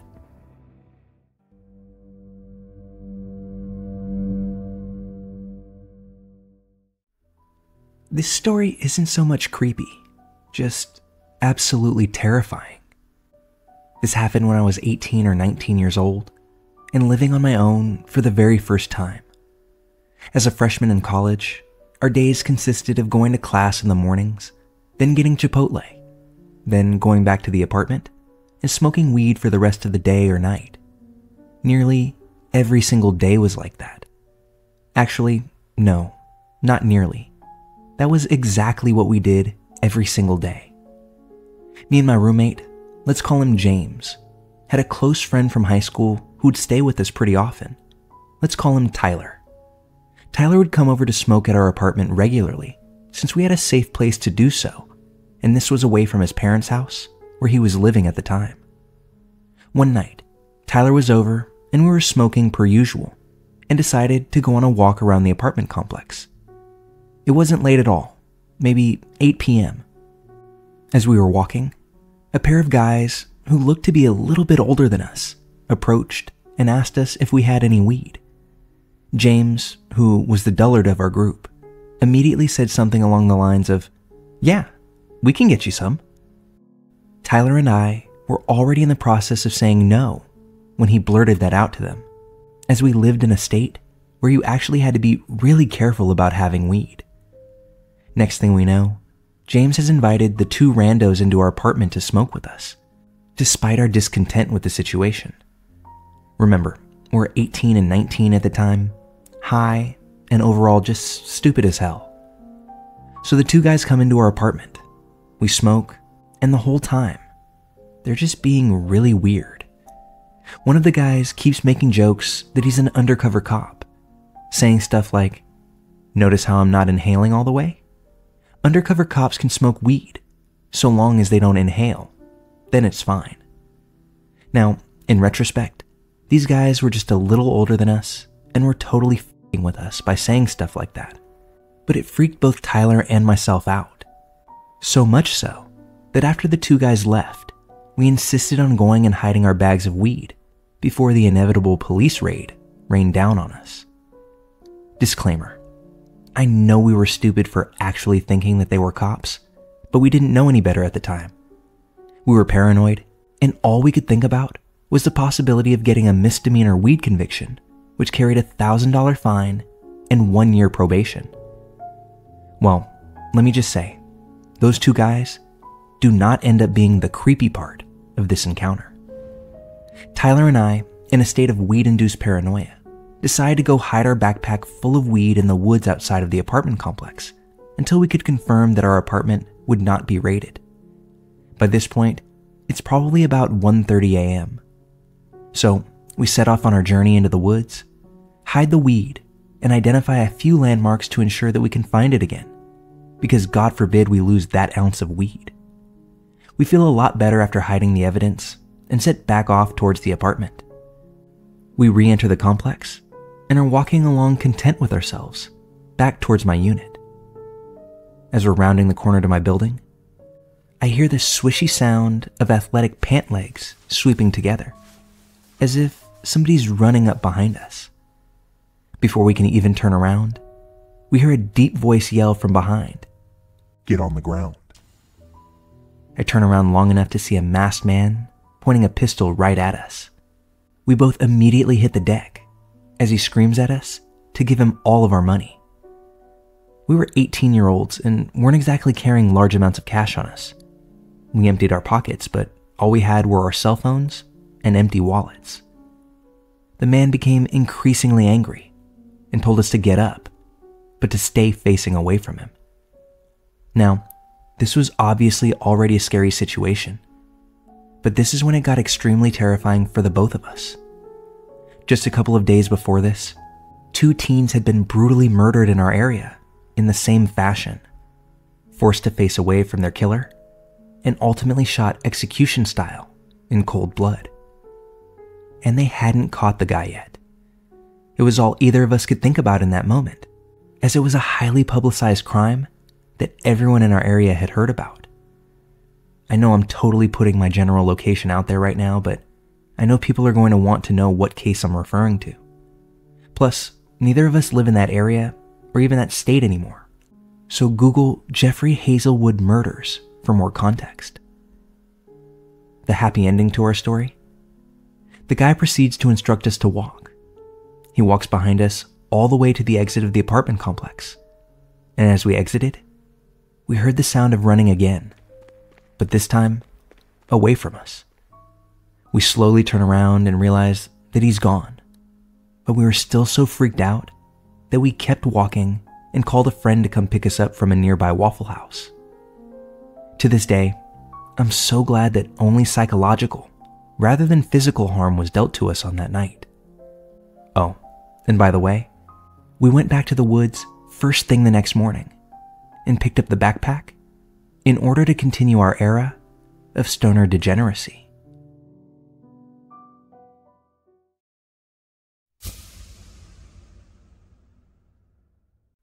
So I, a 23-year-old male, am a broke college student, and I thought I could start a handyman business to make a little money while I'm in school.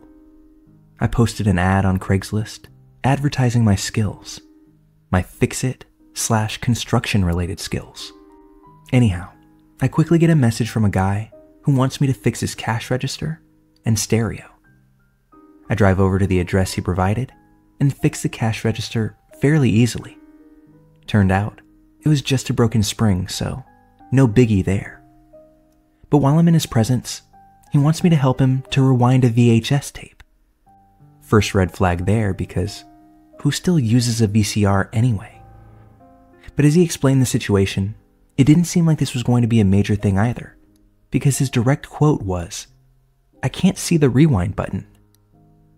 After strolling up to the machine and looking it over for less than 2 seconds, I locate the button that he's needing and press it in. I push the button with 2 back arrows on it, and I'm more than just a little shocked when the video plays on the TV in reverse. It happens to be some guy-on-guy vintage porn. I try not to make the guy feel any kind of way. I figured it was just an accident, and I'm not here to judge anyway. I chatted with the guy for a few minutes and said I would take the stereo home to see if I could fix it. So I got paid for the cash register and left. But the moment I got home, I checked my email and found this message. "Hope you weren't insulted by the film I turned on. I'd forgotten I even had it, as I threw my whole library from our video store away. I really get turned on by large morning wood like that. Anyhow, feel free to come over anytime. I think I can make it worth your while." That message, followed by this one. "I'm really anxious to see you again. Whenever you want to come over, late afternoons or around this time are always good for me. Discreet and $40 for maybe 20 minutes or so of your time." The next message, "I would really like to treat you to a very special skill of mine. No reciprocation, and you won't be sorry." When I didn't respond to any of the previous messages, I get one that simply says, "Interested?" At this point, I wasn't sure what to respond with. Like, I've got to return the stereo too, but I'm not going to even try and fix it. Who knows what I'll find if I even open that thing up. I'm so glad I used my Google Voice number, but I'm very sorry that I had told him where I lived when I first introduced myself. I decided then to park my car far away from my dorm. The dorm itself is a converted motel. I told my girlfriend about what was going on. She just thought it was funny and said, "Now you know why I don't like going outside at night." After devising a plan, I drove over to his house early in the morning, dropped off the stereo without any contact, and sprinted back to my car before hightailing it out of there. Once far, far away from his spot, I responded to his messages with this. "Hi, my bad, I wasn't aware of what you were getting at with your previous question. However, I'm going to stick with the services I posted in the ad, and nothing further. I returned the radio to your garage, and I don't wish to do any further business with you. Best of luck to you in all of your pursuits.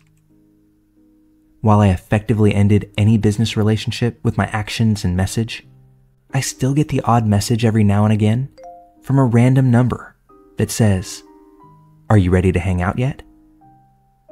While I can't be sure, I know it's him. And no, definitely not ready to hang out, bro.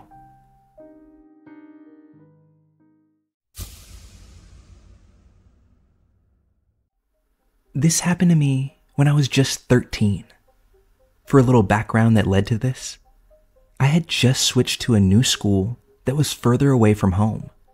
And now instead of just taking one bus, I had to take a bus, a train, and then another bus to get there. With my now longer commute, I had to leave my house around 6:45 a.m.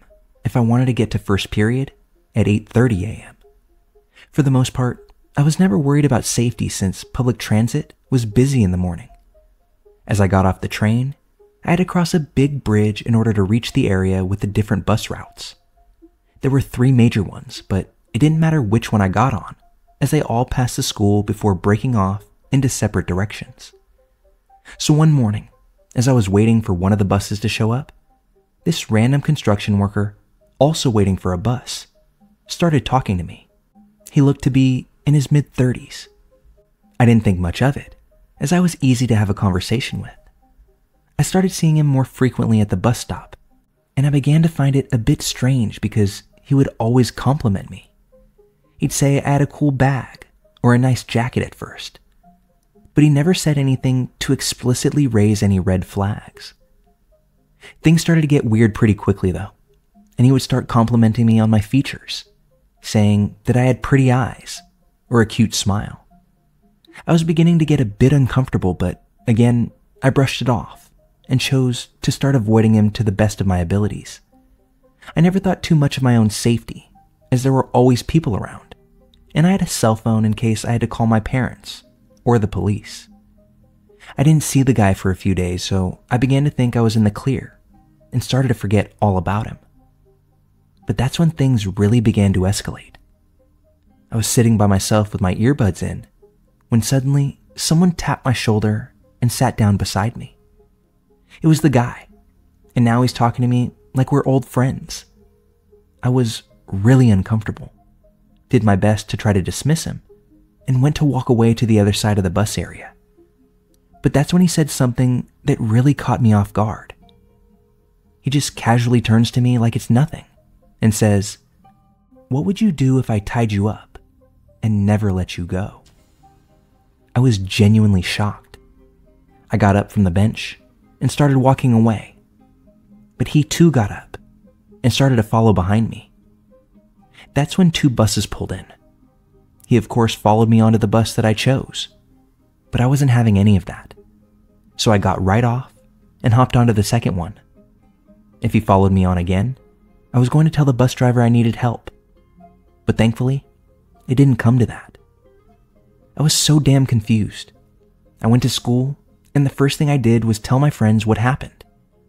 I really didn't understand the severity of the situation at first because not only was I 13 years old, but I'm a guy. I didn't think these things happened to guys. As I was telling the story, I was kind of downplaying it because nothing bad had actually happened in my eyes, and there were no real repercussions.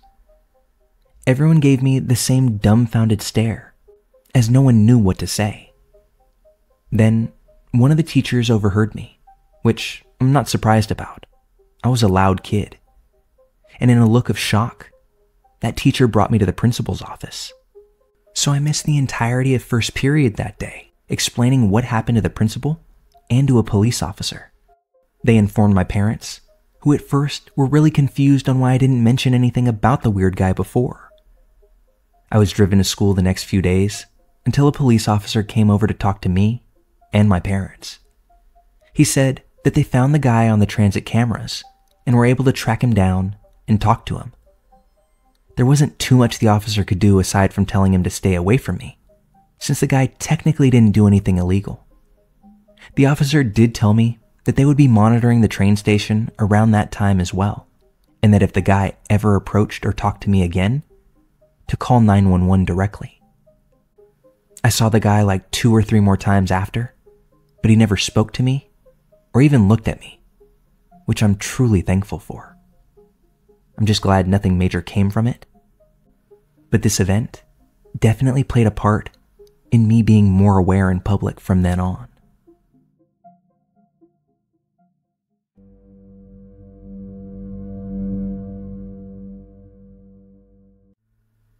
A little bit of backstory for this one. I had just finished high school and had recently turned 18 when all of this occurred. I was looking forward to starting university and was going to be moving out of my parents' house into student housing closer to campus. As a result, I started looking for work closer to where I lived. I found a job about a 5-minute walk from where I was going to be living, and that was perfect for me. I was to be a barista in a tiny little coffee kiosk on one of the coolest streets in our city. This street was sort of known for prostitution and drugs, but it was also super popular as it hosted some of the most interesting events and also contained some of the nicest thrift stores in the city. What was even more ideal about my new job was the fact that I worked right across the street from my best friend. We'll call her Phoebe. At the time, Phoebe was in love with her job.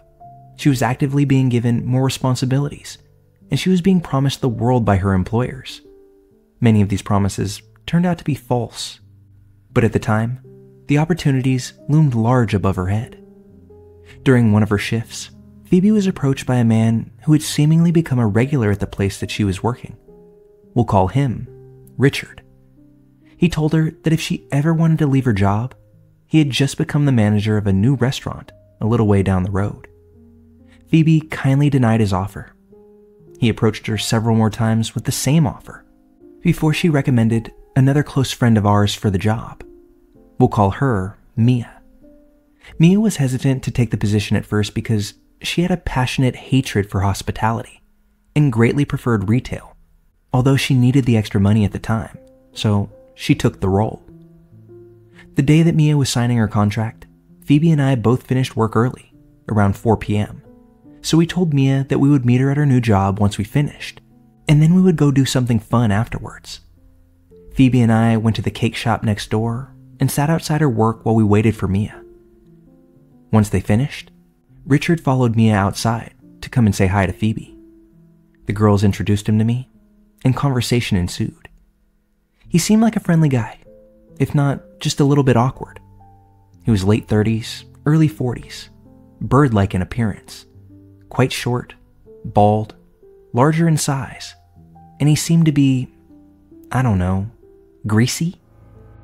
As the conversation continued, I began to tease Mia a little bit, as friends are known to do.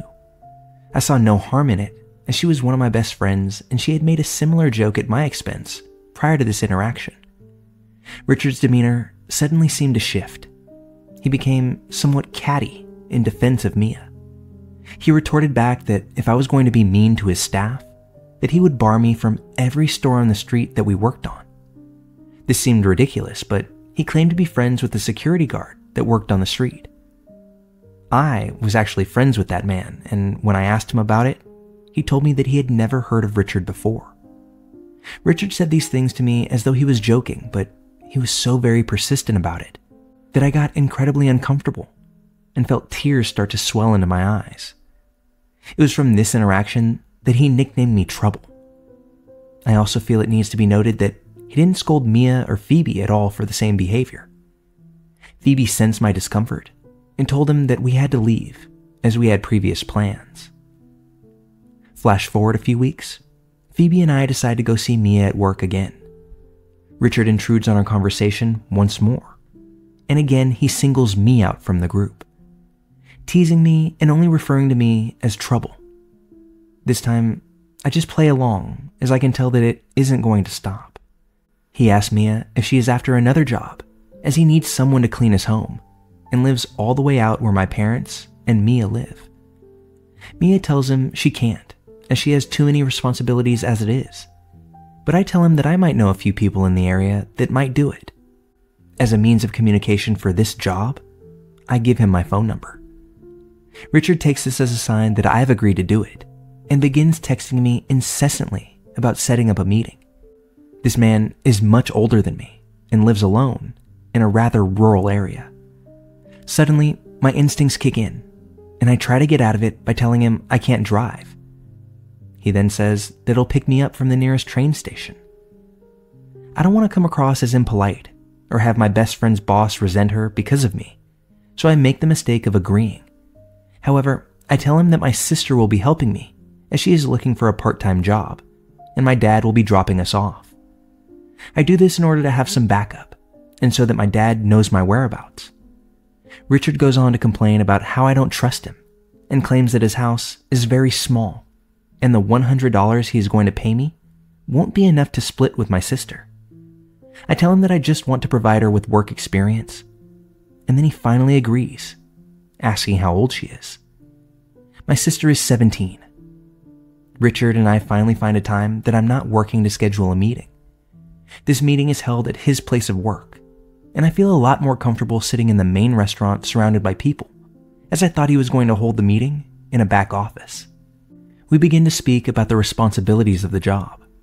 He tells me it'll be basic things like tidying up, vacuuming, typical spot cleaning. I agree. He then goes on to tell me that he will also be expecting me to do his laundry. I think this is a bit odd, as he's only paying a small amount for what's quickly becoming a large job. He assures me his house is small and not that messy, but continuously claims that it just needs a woman's touch. I nod and ignore the fact that this grown man thinks that just because he's a man, it means he doesn't need to know how to maintain his own home. Now, this is where things start to get creepy. Near the end of the meeting, he asks me again how old my sister is, and when I say 17, his face visibly drops. He starts telling me about how he previously posted this ad on Craigslist, and this 60-year-old woman replied offering to do it in her lingerie. He tells me how he didn't even ask for that in the ad, but she offered, and he was put off completely. He then proceeds to tell me that he would be willing to pay more to someone between the ages of 18 and 30 if they were willing to do that, but he would never request it because he wasn't a pervert. I call bullshit on that and tell him then and there that the meeting is done and I have to go meet Phoebe. He asked me if he made me uncomfortable. Well, yes, you did. But I just say no, and that I'll get back to him. This strange man who I've only met 3 times then attempts to hug me, but I ignore the gesture completely and awkwardly wave goodbye from less than 3 feet away. I hoof it down the street to Phoebe's work and tell her the entire story. She tells me I can't do it, and I tell her I know, but I don't know how to tell him that without risking my own safety or Mia's job. Fortunately, Richard gives me the perfect out. He texts me later that afternoon, telling me he hopes that I'm okay with cats, because he has a small one. I see this as the perfect opportunity, and lie to him, telling him that my sister and I are both deathly allergic to cats, and neither of us will be open to doing the job. Richard accepts this reasoning after a little persuasion, and I think I'm finally done with him. But unfortunately, that's not the case. Richard proceeded to text me every day, asking if I was mad at him, or if he made me uncomfortable, asking me how my day was, things like that. Just behaving like a middle schooler in a new relationship, basically. The more I ignored him, the more he texted. I finally blocked him in March of that year. This whole escapade had begun about 4 or 5 months prior to this. The blocking still didn't stop him though. Mia informed me that Richard was no longer going to be working there, as he had to go for surgery, and we wouldn't have to see him anymore. See, Richard hadn't only been harassing me, but both Mia and Phoebe too, just to a lesser extent. One Saturday morning while I was working, setting up at around 7:45 a.m., Richard showed up at my work. The security divider was still down as we were closed, so he came and stood in the doorway, which was the only exit I had available to me at the time. He started asking me why I was ignoring him and telling me about his surgery. I told him he wasn't allowed to stand there as it was a fire exit, but he didn't budge. Fortunately, my boss showed up shortly afterwards and told Richard he was going to phone security if he didn't move. I'm sure my boss recognized the sheer look of fear on my face. This man was usually an ass on most days, but holy shit was I grateful for him that morning. Roughly a month after that experience, I thought Richard was gone from my life. I was living in my brand new apartment. Mia was around all the time and loved her job without Richard being there. Things were going well for us. One morning, after a night of drinking, me and the flatmates became a bit peckish. I decided to order us some greasy food on a food delivery app. When, lo and behold, it is none other than Richard that's our delivery driver. I turn to my boyfriend at the time and tell him he has to go collect the food. He doesn't understand, but Mia assures him that it's important. He agrees and heads out to collect it.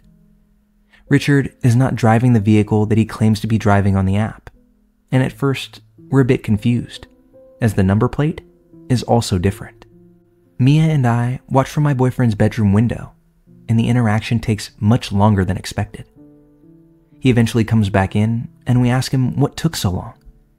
He tells us that Richard refused to give him the food until he could prove that he was indeed my boyfriend. Richard had recognized my name from the app, and now he knew where we lived. Mia and I tell my flatmates the story of what happened, and we all agree it's a good idea to go to my RA. The resident advisor reports it to upper management, and they say they can't really do anything about it, but if Richard comes back again, to call their security. A few months go by, and there are no Richard sightings until I order from the same app once more. Yet again, Richard is our driver. And yet again, in a different car. Just like last time, I send my boyfriend to go and get the food. I report the incident to my RA and the food delivery app itself. I know I was stupid in not immediately reporting it to campus security, as I had much more proof of the creepy behavior than he had of his own innocence. But I was naive, and I didn't want my parents to find out at the time. Fortunately, I haven't seen Richard since, and for future reference, Richard, let's not meet ever again.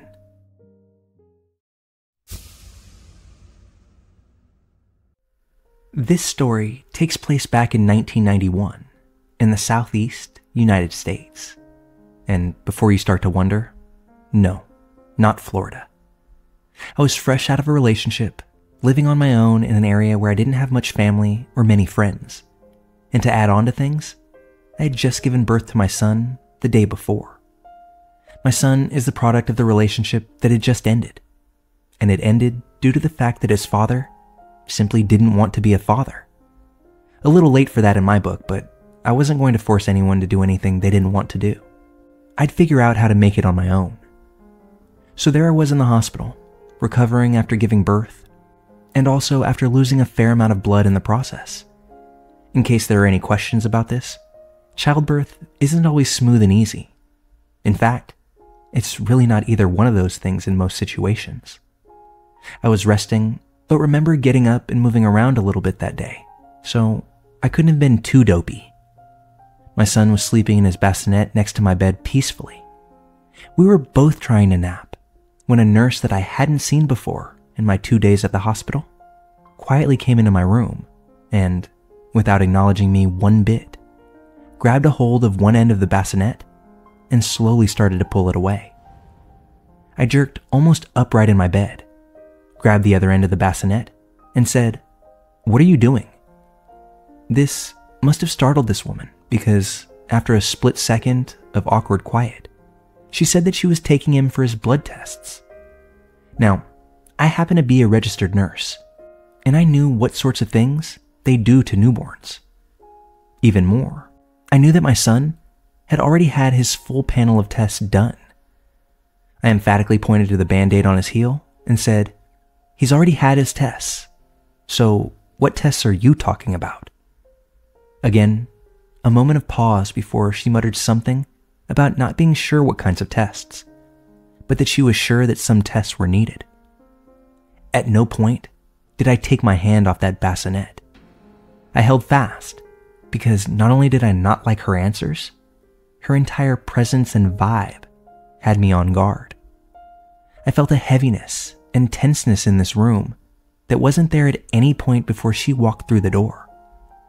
This woman wore a purple-pink set of scrubs, was white, likely in her early 40s, and had long burgundy or dark red painted nails that clung to my baby's resting place in a way that made me just as uneasy as her whole aura did.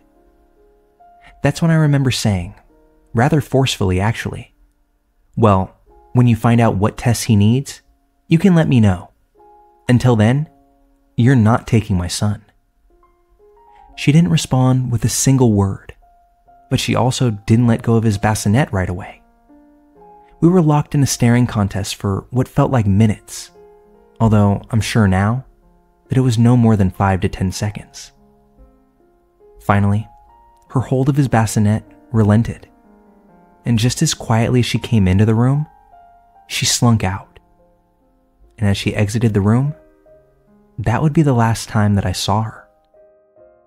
I must have still been a little bit out of it, because once she left, I didn't think to use the call button to get another nurse or doctor to come by.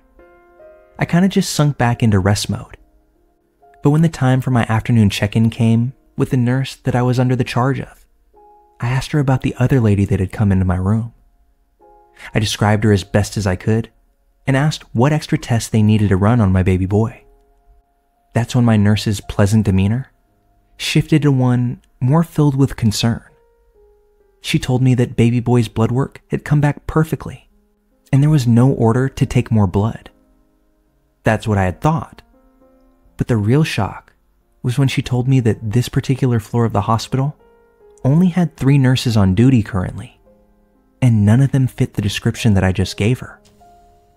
She called hospital security, and they came to talk to me. After speaking with the officer on duty, he explained that he would look at the security footage and get back to me with anything that he found.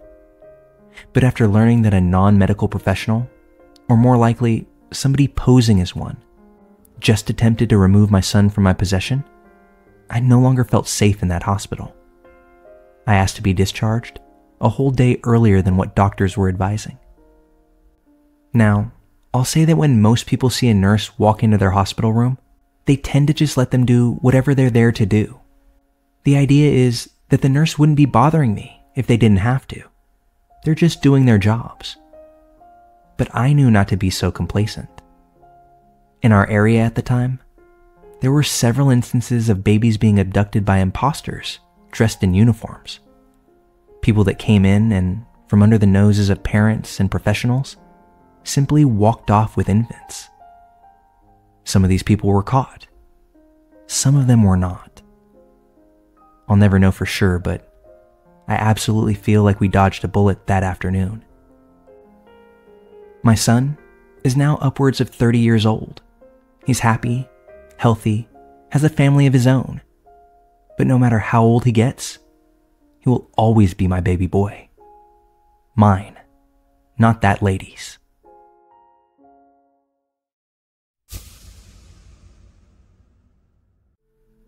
My story takes place in Fayetteville, North Carolina, near Fort Bragg, where I went to college 4 years ago.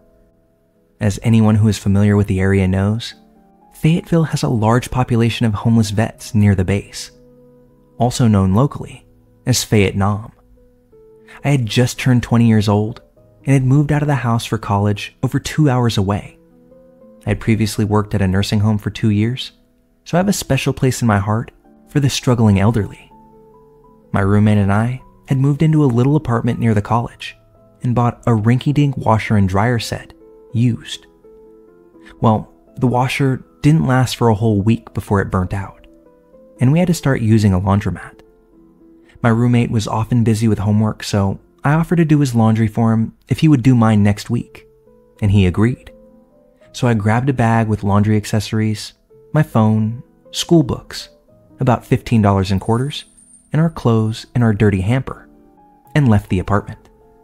The layout of this particular laundromat was, at the front of the store, there were 2 rows of washers and then 2 rows of dryers near the back, then dryers on the walls on the left-hand side near the front. There were 2 tables kitty corner to each other, one at the front left-hand side, one at the back right-hand side, then chairs lining the left of the walls. At the laundromat, I threw all of our laundry into a machine and pulled out one of my books for school to start studying. I happened to be sitting at the table closest to the exit, towards the front. Out of the corner of my eye, I see a woman with a child sitting down in the chairs to the left. I also see an elderly man with a military hat standing in the middle aisle getting frustrated with a machine. It was really hard to watch, and I felt obligated to help him. I grabbed my bag with all my laundry stuff to come to his aid and asked him if he would like some help with the washer. He said yes. I looked at his washer. He had no soap and was missing a quarter in the slots. As I got closer, I could smell his very potent stench of body odor emanating from his laundry. I offered him a Tide Pod and gave him a quarter. He thanked me, then walked back over to the front tables. I pick up my book to start reading, and he catches the corner of my eye again. He was taking all of his clothes off and putting them in the dryer. He was now only in a white undershirt tank top and his shorts. At this point, I'm realizing that this man is indeed homeless and might have a few screws loose, so I should be careful. I watch him walk to the other table near the back of the store, then walk towards my table with a big trash bag as he sits down on the other side of the table. I smile at him, and he smiles back, showing the fact that most of his teeth were missing and that his canines were heavily decayed. He starts to small talk with me until there was an awkward silence.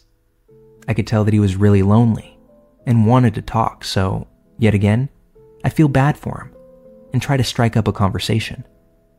I ask him about his military hat, and he got a flash of pride in his eye as he tells me that he was a veteran that fought in Vietnam and begins to tell me about all the things that he used to do for the military.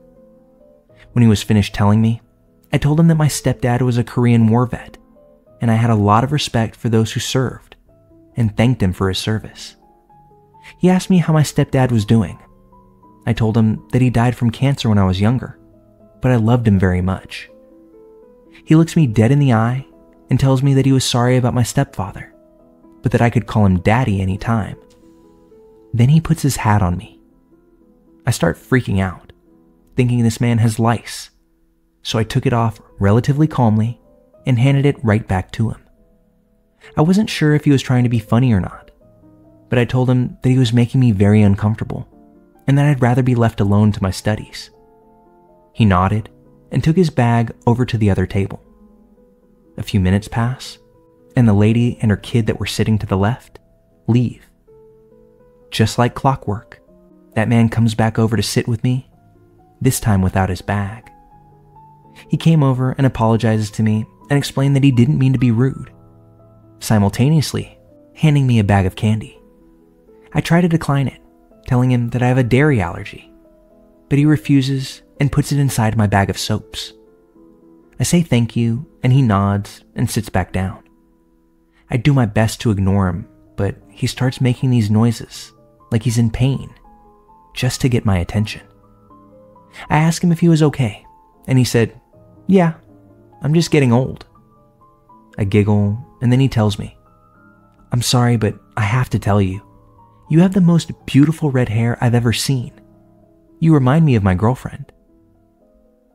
I ask him to hold on as I switch my clothes over from the washer to the dryer. But then I ask him about his girlfriend, and he tells me that she died of a heroin overdose 2 months ago. I tell him that I'm sorry. He then asks if I would be his girlfriend, and without a second thought, I then try and convince him that I'm underage, and that would be highly inappropriate. I'm no more than 4 feet 11 inches tall and about 100 pounds, so I figured it would have been believable. He then tells me that he doesn't care about age and can keep a secret. Then he touches my hand from across the table.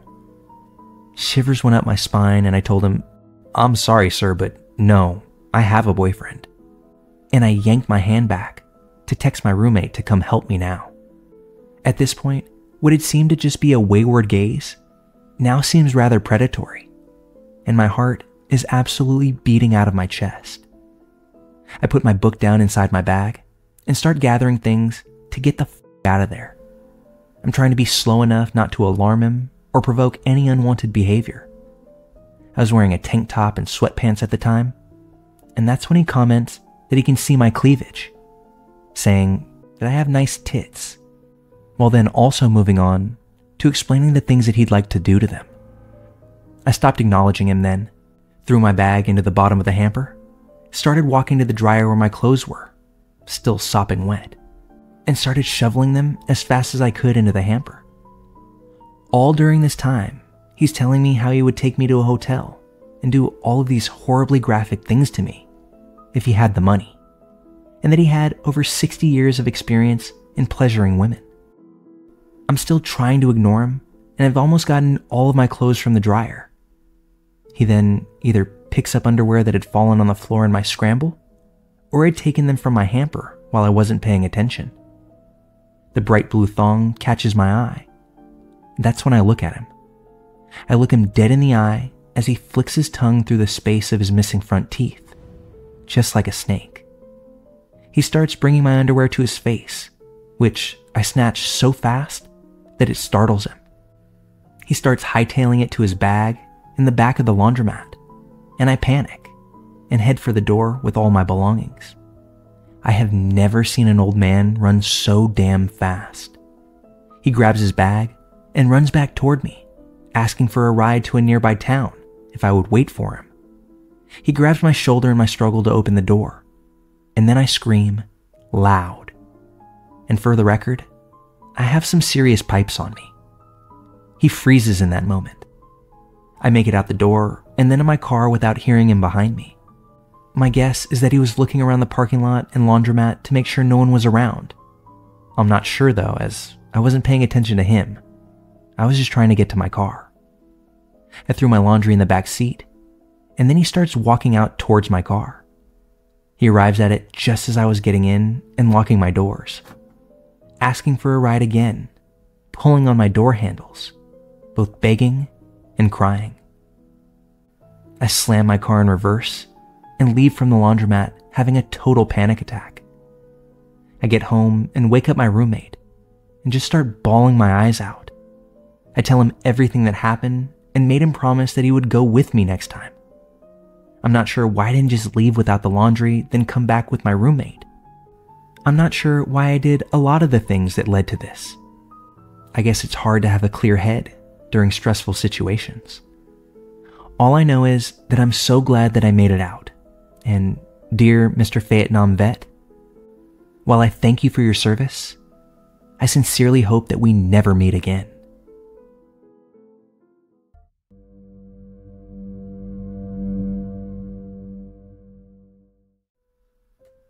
This story happened a little while back, but it still creeps me out just about every time I think about it. That being said, some of you may find this to be a little lengthy, but I think it fits here very well. I'm an adult male with a tall build at around 250 pounds, and I live with my dog. My neighborhood is considered one of the nicer ones in my city, but it isn't without its share of crime incidents. Most of these tend to be car break-ins where people are looking for easy grabs left in plain sight. And in some of the worst cases, the rare robberies of college students not from the area, or people walking around who are otherwise not paying attention to their surroundings. Growing up, I lived in much rougher parts of the city, so being alert and observant has always been second nature to me, especially at night. So much so that when my dog and I go for his nightly walk, he knows that it's all about the business of doing his business and doing it quickly, with as little dilly-dallying as possible. On this particular evening, I was running late with a work project that had to get completed on time, and our walk was delayed about an hour past our regular time to nearly 10 o'clock p.m. I absolutely hate going out too late. Already feeling anxious about missing our regular time when other dog owners are out doing the same thing, something told me to make sure that I carried this time.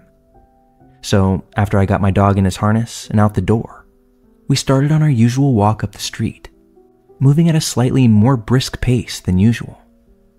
At this hour, the street is completely empty of pedestrians or car traffic, just eerily quiet. We get about halfway up the street before we start sniffing around for a good area. That's when I spot a red pickup truck flying down the street well over the speed limit. The truck eventually comes to a screeching halt in the middle of the street, about 30 feet ahead of us. As soon as he hit the brakes, I quickly walked us a little further up as to put a row of the sporadically spaced parked cars on the street in between us, and then continue walking all the while maintaining eyes on the truck. As we walk by, the driver's side door opens and a guy gets out.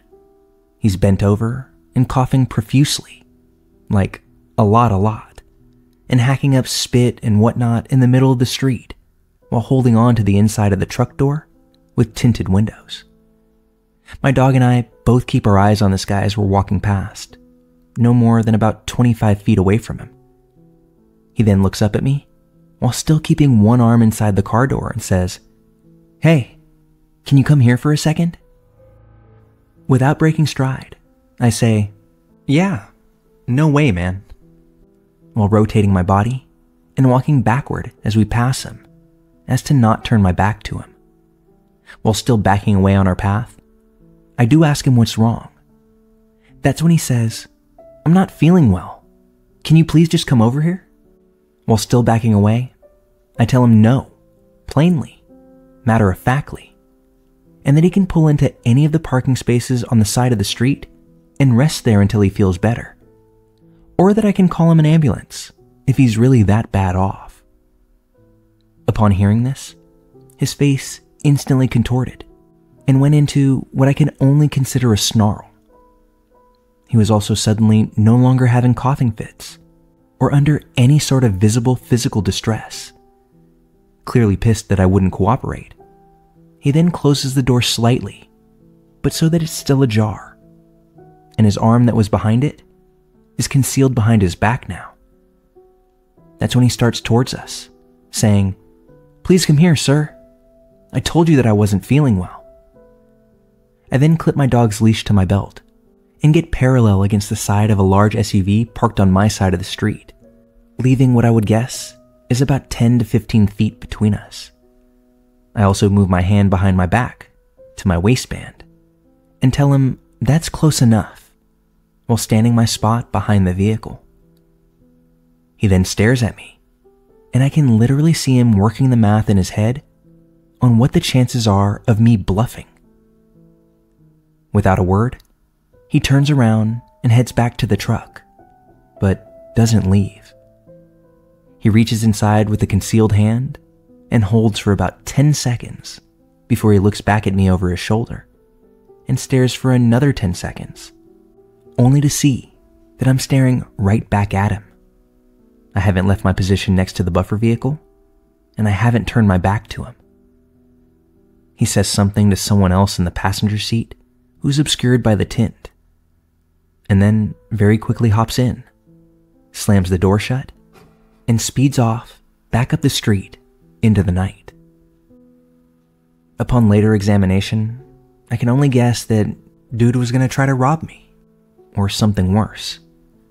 But I think that both me and my dog played our parts to the T.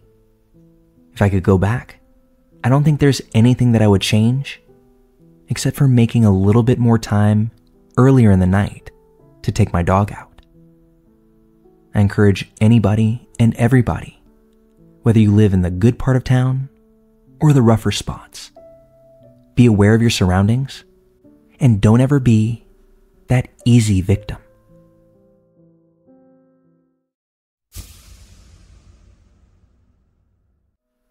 So this happened to my mom maybe 3 or 4 years ago. My mom is no longer with us. She passed away, but she was maybe 40 at the time of this happening.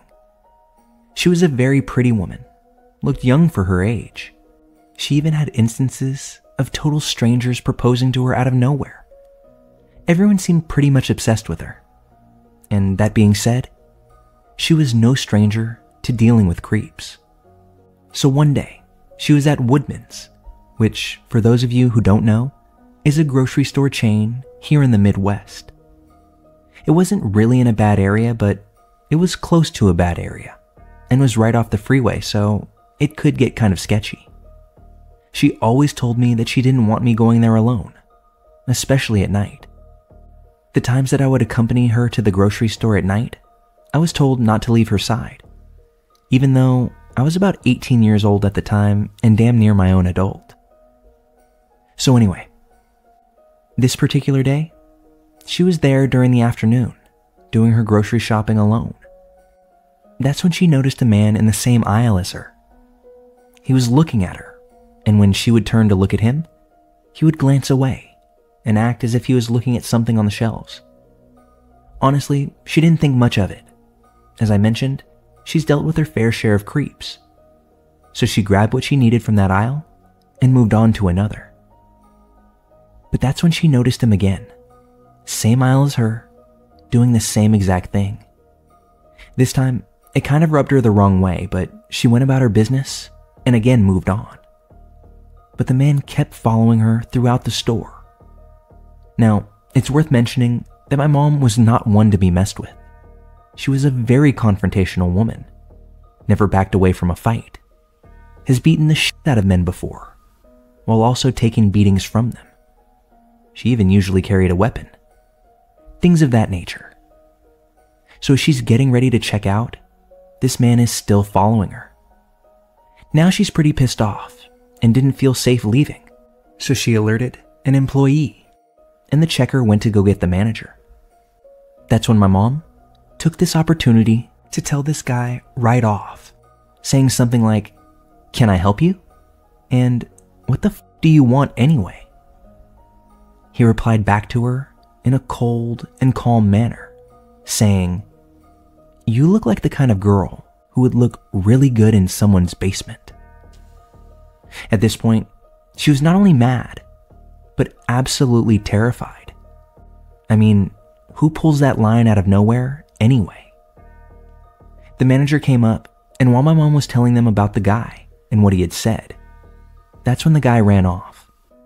The police were called, and they were able to find the guy hanging out somewhere near the parking lot. But all they did was escort him off the property. That's all they could really do anyway. My mom was terrified that the guy was lurking somewhere waiting to see her get into her car before proceeding to follow her. She ended up calling me in tears, saying she was afraid, and if she was going to be followed or abducted, she wanted someone to know.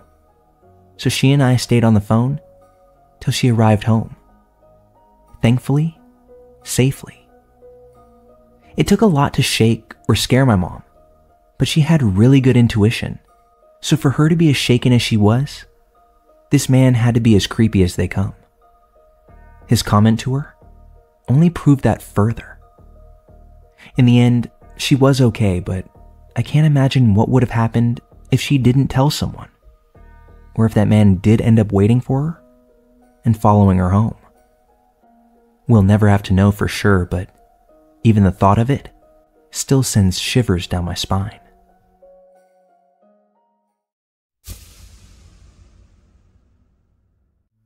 Fair warning, this story has some graphic details built into it.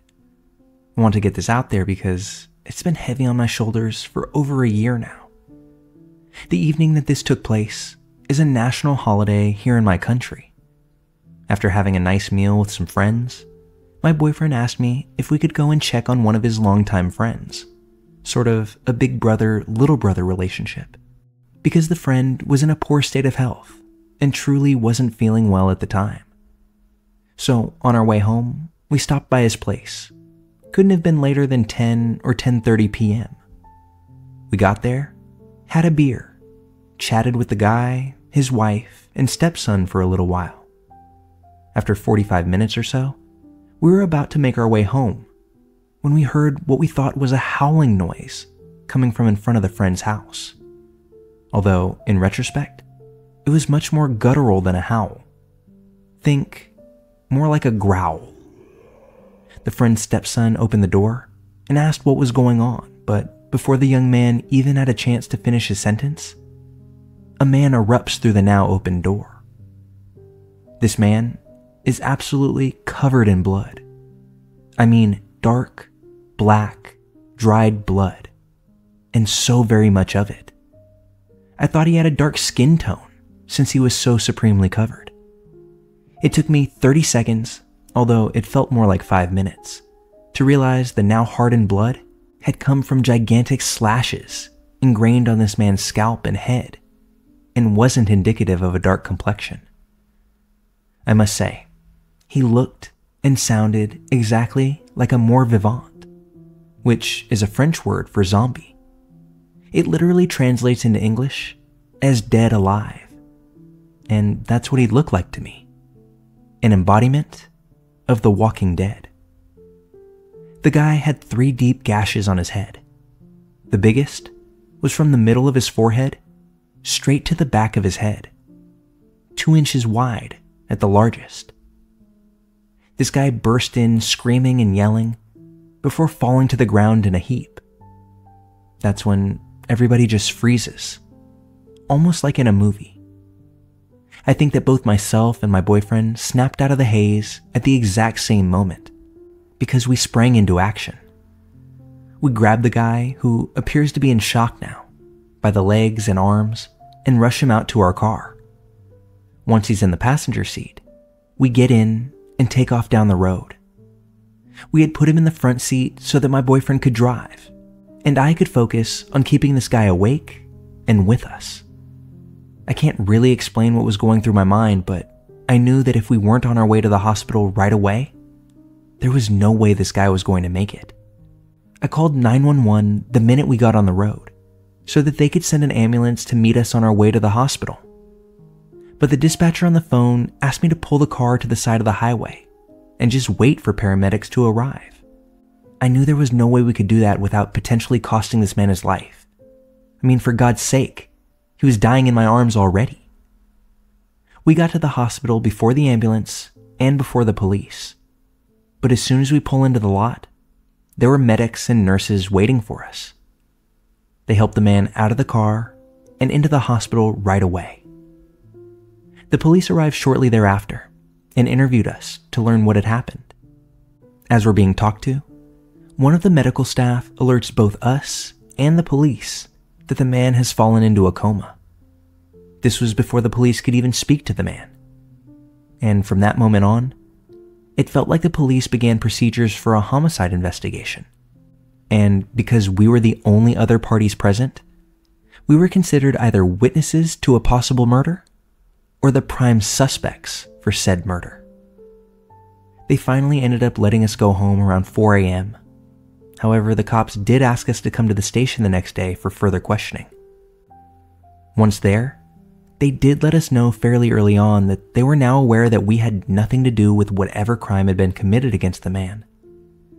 They also informed us that the guy had pulled out of his coma early in the day, but by the time they had made it back to get a statement, he had exited the hospital and left in a cab, with his destination being who knows. They said that it was likely that the man had sustained those injuries and wounds from a machete attack, potentially stemming from gang-related violence.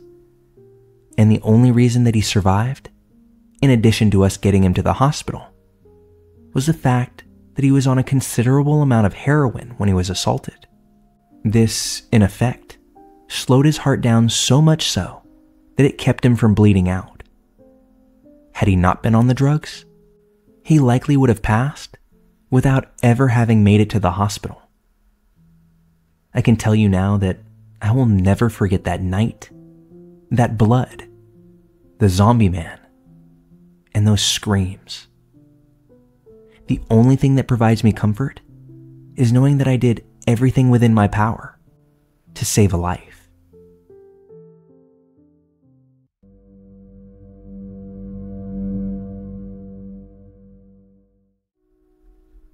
The events in this story happened between July 2012 and August 2013. I was a case manager at a housing center in northern Michigan. It was basically a homeless shelter, but with added programs to help people get back on their feet. In July 2012, I was working my shift like normal when a man named Dave came in for a place to stay. He looked like he was detoxing from drugs, and he wasn't the most pleasant person to be around. Most clients that come here are down on their luck, so it was explainable why they were sad depressed, or hopeless. However, Dave's attitude was making me rush the intake process just to get it over with. For the first couple of weeks, I didn't pay much attention to Dave. He attended all the morning meetings and classes, but still had an edge to him. He was short-tempered with everyone, and it was very easy to set him off. However, as time went on, I noticed that I was attracted to Dave. I often fantasized about having sex with him. I would wear makeup and outfits that caught his attention, and he would give me genuine compliments. I was giddy about this. I was married already, so this was a big no-no. However, my desire was focused on Dave, and I didn't really want to be married anymore. Over time, Dave and I would sneak off to have sex and mess around while I was at work. Sometimes it was on the property, and sometimes not. Eventually, my husband found out about it, and I moved out. Dave and I continued our relationship, but had to keep it quiet. He came to stay with me at my new place, but I told him that he couldn't live with me. It was too soon. He had no money, and neither did I to help him get his own place. I suggested getting back into the shelter program because they would pay his rent for 2 years if he would just do what he had to do to get the funds. After some debating, Dave decided to return to the program. So again, we had to pretend that we didn't have feelings for each other. Looking back on it, we thought we had everyone fooled. But it turns out that most people knew something was going on between us, considering the way we would act around each other.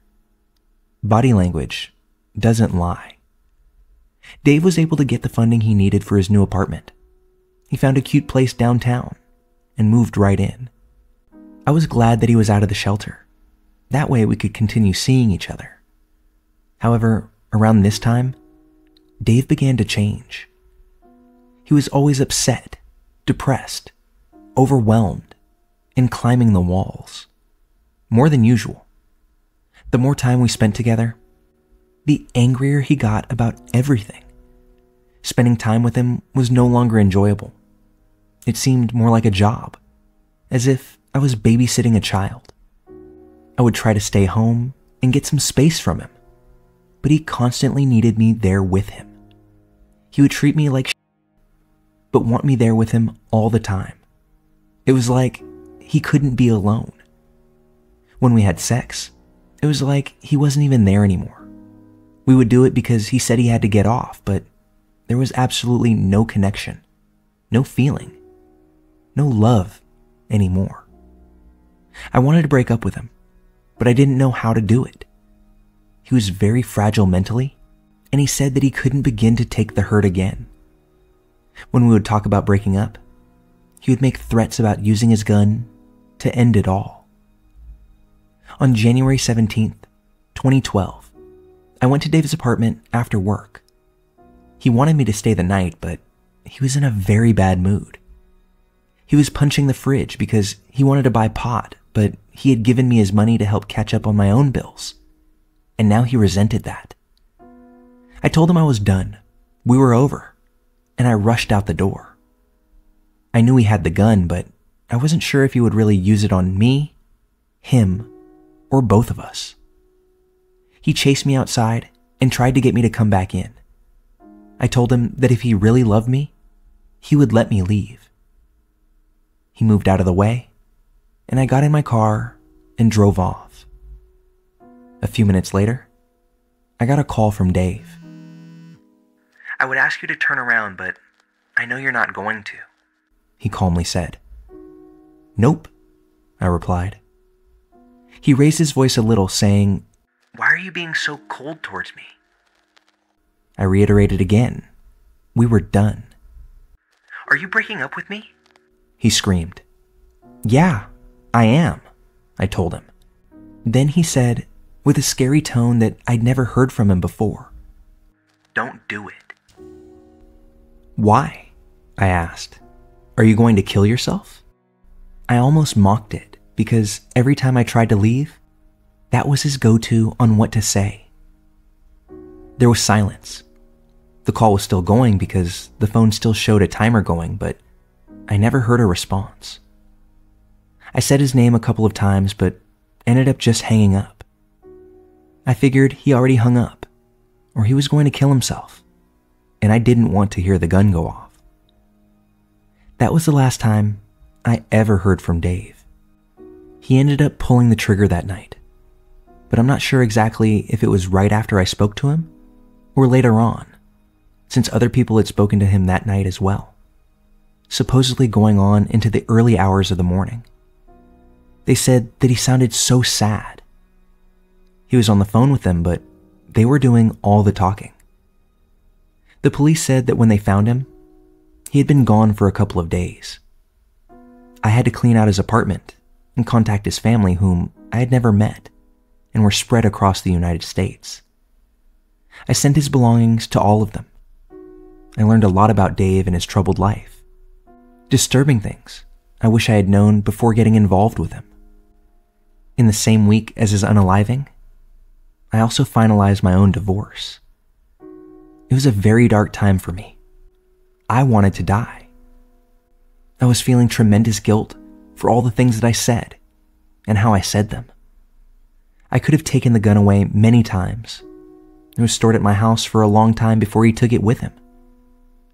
I lost a lot of weight, had to get counseling, and I can honestly say that I had never felt so alone as I did then.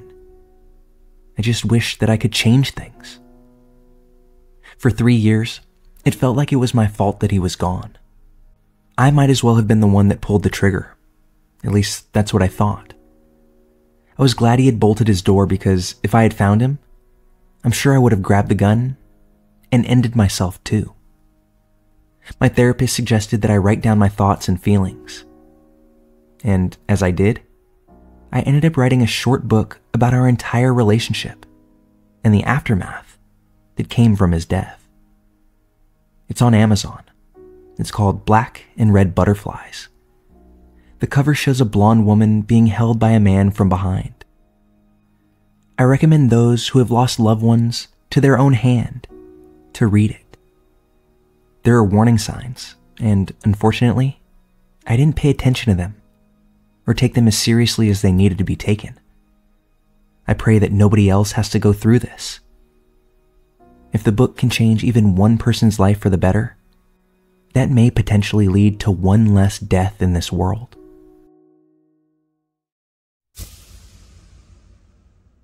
I graduated high school almost a year ago. I had really no urge to attend college or the military, and basically got stuck in my boring hometown for months, where I slowly became dependent on Xanax and booze. I knew that I was destined to repeat the cycle of white trash set before me by my parents and theirs before them. I knew I had to leave town, so I decided to sign up for a website you may have heard of called WWOOF.com. Worldwide Opportunities in Organic Farming. You pay a small fee, and they make available a directory of organic farming operations that will feed you and allow you to live with them in return for a certain amount of work around the farm. The place I decided to commit to was a Hare Krishna community in the deep south. I got there, and my car almost immediately broke down. It was a 30-year-old Chevy Blazer that I had bought on Craigslist for about $500. Later on, I was to find out that it was beyond repair at this point. The closest town to the farm was almost 20 miles away, so I essentially found myself stranded and surrounded by the most unbearable hipsters imaginable. To be more specific, I'd say about a third of the population of the community were either first or second generation Indian immigrants living near the temple for religious reasons. Another demographic were aging hippies, also there for spiritual purposes, but running the small-scale organic farm located on the property. Everyone else, however, self-absorbed, condescending, right out of college, but vapid as hipsters. I basically kept to myself, but occasionally was forced into conversations about vibrating crystals and their 3-year spiritual journey, no doubt being funded by their parents. I had been there for weeks and was desperate for a real conversation. And that's when Michael showed up. I had heard stories about Michael. A couple of days before I showed up, he had left to retrieve an impounded car in a large city about an hour away. Everyone said he was lazy, insane, and would spend hours up in his room doing yoga instead of coming down and working with the rest of us. He showed up late in the evening, going on about how he was going to really get involved with the farming and throw himself into Krishna consciousness. He was in his early 30s, looked as if he was a balding Hasidic Jewish man, his unwashed sideburns curled. He spoke like a stoner cartoon character, his sentences punctuated with and, or, and like, giving his utterly fried brain time to figure out what others wanted to hear. He reminded me of many of the friends I left back home. We became fast friends though, as he was the only person there who didn't give me the urge to bite my fingers off when he spoke. We were both originally from Texas, so we talked about the loony conservative teachers we had in high school, football, and of course drugs. Every now and then, he brought up subjects that really sort of threw me off. He wasn't able to get his car out of the impound garage, so he schemed the best way to break it out. These plans often involved firearms, pipe bombs, and even telepathy. He told me that he had come to the Hare Krishna temple to befriend some of the gurus and learn Reiki meditation, a form of meditation used to control the minds and bodies of other people. He told me he believed he had used Reiki once to seduce a woman at a party. This is when I understood his reputation. I simply nodded and occasionally laughed when he went off on these rants. I knew one day I would reach a saturation point for this absurdity, but I could probably endure a week more of it. A couple days later, we were eating lunch with one of the gurus. I was telling Michael about my trip to the giant field where the Branch Davidian used to be. He wasn't sure what the Branch Davidian was, so I explained to him about Waco, David Koresh, and the siege by the FBI and ATF that was botched and led to the death of 76 Davidians and 4 ATF agents. He was absolutely enraged. The government is always trying to silence people preaching the truth. That's so f***ed up. I wanted to explain to him that David Koresh was a sociopathic cult leader, interested in power and nothing else, but he wasn't having any of that. Now I was angry. He was having a tantrum about a subject that he had just learned of, and now he's telling me that I'm wrong and that Koresh was a martyr. This is when I truly saw the insane side of Michael. He was spitting, red as a beet, pacing back and forth. I left the table and got back to work, but nonetheless, he followed me. After half an hour of this absurd argument, I couldn't handle it any longer. I'm not having this conversation with a fucking loon, Michael. How can I expect logic from you? You came here to get superpowers. The look in his eyes changed from anger to hatred. He got real still before trying to come at me. Michael was a big guy, much bigger than me. He lunged and I ran. As I ran, I went through my pocket praying I had grabbed my knife before I left my cabin. I know it sounds ridiculous, but you don't walk my old neighborhood without some sort of protection. Plus, it was a pretty useful tool on the farm. Luckily, I had grabbed it and turned around, so he saw it in my hand. He stopped and contemplated for no more than 3 seconds before quickly turning around and finishing his lunch. The next day, I pulled the temple president aside and explained what had happened and that we needed to get rid of Michael. It didn't take much convincing. No one really cared for Michael, and he wasn't much help on the farm. I felt bad snitching on the guy. He was in a pretty desperate situation. He had no car, no money, and I can't imagine he had many friends to boot. The temple president also informed me that he had been an alcoholic for 10 years and had come here in part to get sober. I found it very strange that Michael had never told me this. Later that day, I saw through my window someone drive up and hand Michael several suitcases to pack what little he had. I saw them both drive off to God knows where. Weeks went by, and the whole encounter kind of faded from my memory. But late one night, I got a text. "Hey, this is Michael. We can get my car out for $280. Want to go traveling?"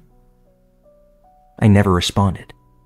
I wasn't sure how he got my number, but I figured he looked me up on Facebook or something like that.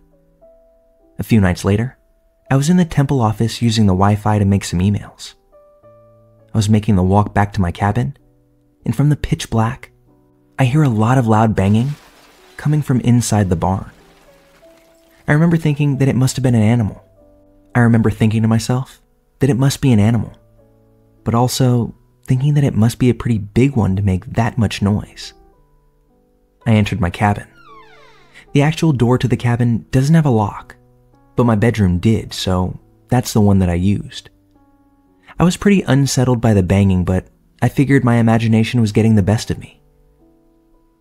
Later that night, I woke up needing to take a piss. The cabin didn't have a bathroom, but we had a shared outhouse. I didn't feel like putting on shoes and walking around in the dark, so I figured I'd just piss in the sink. I know it's gross, but I'm the only one who uses that kitchen. I opened my bedroom door and nearly pissed myself right there. Michael, completely naked, was crouching in a corner of my kitchen, facing the wall. I made a noise that I wasn't even aware I could make, something you would only hear Shaggy make on Scooby-Doo. This noise alerted Michael to my entrance. All he did was glare at me and shake his whole body. I slammed my door and locked it immediately. I knew what he was trying to do. He was trying his best to pacify me with Reiki meditation, which obviously didn't work. I called 911. I didn't open my door or even approach it until I saw the red and blue lights outside my window. Of course, Michael wasn't there when they arrived. My guess is that he ran deep into the woods that surrounded the farm. I explained to the cops me and Michael's history and what happened that night. There wasn't much they could do since no one seemed to know anything about Michael. I didn't even know his last name. I had to leave the farm shortly after. Calling the police was really frowned upon since I believe many of the old hippies thought they were still avoiding the draft. I didn't mind leaving though. I couldn't sleep knowing Michael might be out in those woods, angrier than he was before. I stayed up almost 3 days straight while I waited for my friend to come pick me up. Soon, the farm, the hippies and hipsters, and Michael were all in the rear view, fading away with each mile I sped down the highway. This was a weird experience, I know. The parts that I don't know are why Michael came back once he was exiled, what he was doing in my cabin naked, and what the plan was when I inevitably was going to emerge from my room. Maybe I'm giving him too much credit by assuming there was a plan. Bro never seemed to have a plan at any other point. Or maybe I was simply underestimating the Reiki that he was planning to unleash upon me. In any event, I'm glad I never really had to find out. And moving forward, I'll probably do my best to avoid other organic farms and other Michaels out there.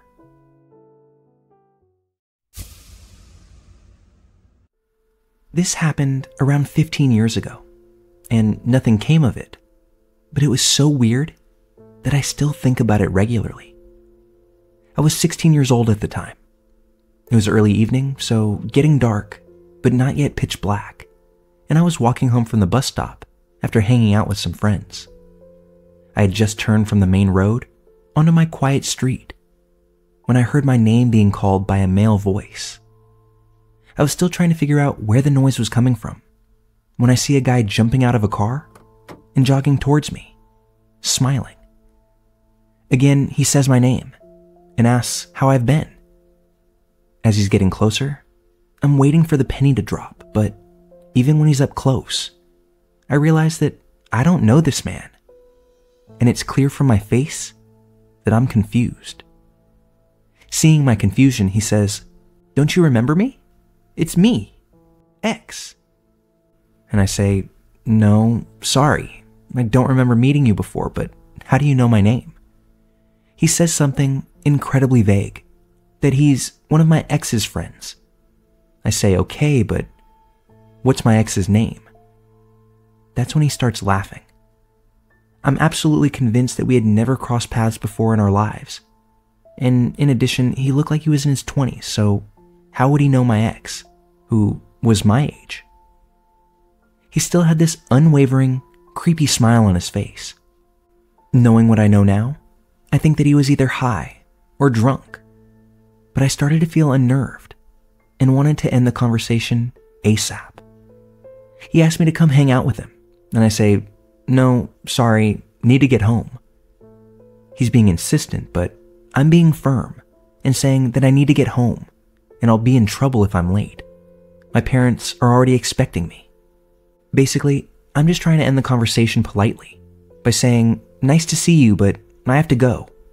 And I begin to walk away.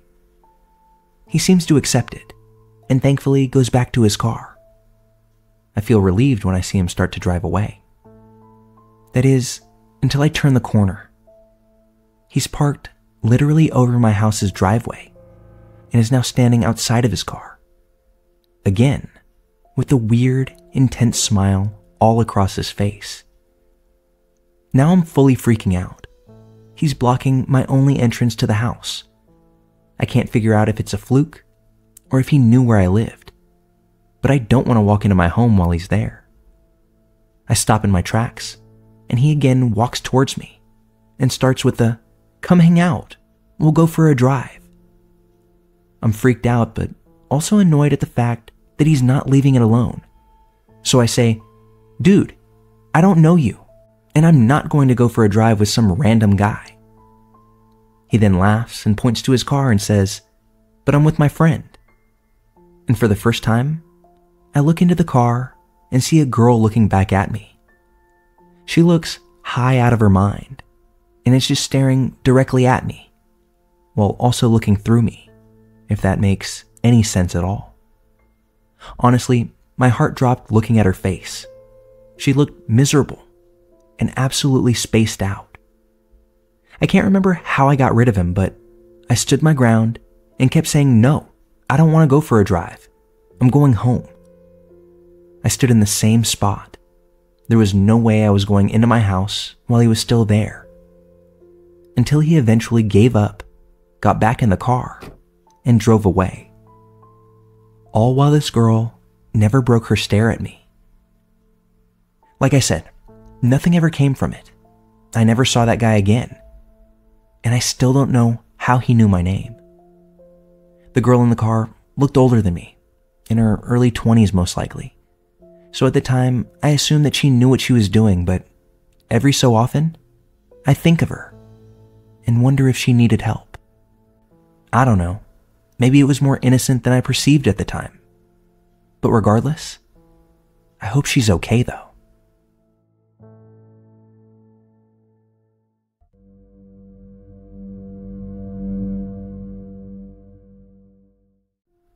I'm going to start this off by saying that I've never really been a Redditor, never used a sub before, so I apologize if this isn't formatted to what you're used to. But after reading some of the posts in here, I think this is most likely the place to put my story. I'm 34 years old, a woman, and unmarried, which means I occasionally get the pleasure of watching my niece and nephew while my sister and brother-in-law go on their bi-weekly date nights. This has been going on for the past 2 months or so. I previously didn't have much contact with my sister and her family for one reason or another, but in my efforts to become the cool aunt, I've been trying to get to know my niece and nephew just a little bit better. They are 8 and 11 respectively. My nephew has been into skateboarding lately, so I got him a new board for no other reason than that. He pestered me to take him to the skate park to try it out. I told him that I was down, but he had to stay within earshot of me. The reason behind this was because when I was growing up, the area that the skateboard park inhabited was really scummy. It's improved astronomically over the past decade, but what can I say? I have trust issues. I watched him like a hawk while he rode his new skateboard. my niece was sitting next to me playing with a naked-ass Barbie that I bought her. When I bought it for her, it was clothed, but at least she wasn't playing with an iPad. I was timing my nephew. I didn't really want to stay more than an hour, but when I saw how much fun he was having, I would periodically extend the time. As the sun was about to set, I went ahead and called him back over to me. My niece decided it was time to go to the bathroom. I, of course, not knowing how to be an adult around children, told her to wait until we got through 45 minutes of traffic, hit the freeway, and drove 8 more miles to my house. Before you even say it, my dumbass did the math and decided that it was wrong to make her wait, so I took her to the public restroom near the parking lot of the park. My nephew went into the men's room, while I went ahead and took my niece into the ladies' room. The bathroom by itself is enough of a creepy encounter. Gang graffiti, satanic symbols, whole rolls of toilet paper casually sitting in the toilet bowl, along with cracked mirrors. Spoiler, she didn't have to go after seeing the bathroom.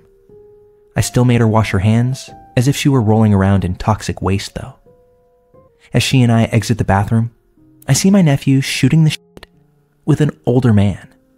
Yes, the literal embodiment of stranger danger. He had moved significantly away from the bathroom, and I had to do a light jog while dragging an 8-year-old by the hand. As I'm trotting with my 8-year-old luggage, I can clearly hear the man say, "Yeah, I remember your dad. We went to school together. Why don't you give me your number so we can all catch up?" First of all, I was a year ahead of my brother-in-law in school. I don't remember some creepy late 40s guy in either of our grades. Second, what? I couldn't have heard that right. I got between them and told him to get away from my nephew. I also told my nephew that it was time for us to go home and to head towards the car. The older man piped up and said that he was just talking to my nephew. I took this moment to impolitely tell him that if he went near either one of the kids in my care, his genitalia would be rolling around my purse near my lipstick. I know that sounds harsh, but I don't care. I actually think I underreacted. This man, I swear, actually had the audacity to ask me if I had a teen pregnancy for having kids that age. Then he also told me that I looked too pretty to have 2 kids. He then continued to ask me my name and how old I indeed was. I'm like, okay, you struck out with my nephew, so now you want to take a run at me? I got in my car and stayed put with the engine on to see if I could see what vehicle he was in so I could grab his license plate. After a few minutes, I just drove off because I just wanted to get my niece and my nephew away from the whole thing. I didn't want to frighten them. Through 4 years in the military and 6 years as a sheriff's deputy, I've learned that almost nobody can truly be trusted. The trauma that I've faced in my own lifetime was enough to make me resilient. But hell, I still carry decoy money in my wallet and keep the rest in my bra. I also carry a pistol, and there's almost always a knife tucked on my belt. I told my sister and brother-in-law about the guy, and they filed a police report. In my own opinion, the report didn't seem very thorough. They also said that they would have a talk with my nephew, which I offered to be there for, but apparently my views cannot be articulated correctly for a child, which I guess I understand. Anyway, crisis avoided. I just hope this guy is looked into and something gets done, at least an investigation. At this point though, I can only hold out hope. I just can't really think of a situation where a 55-year-old man would need to ask an 11-year-old for their number. But hey, maybe I'm just old-fashioned like that.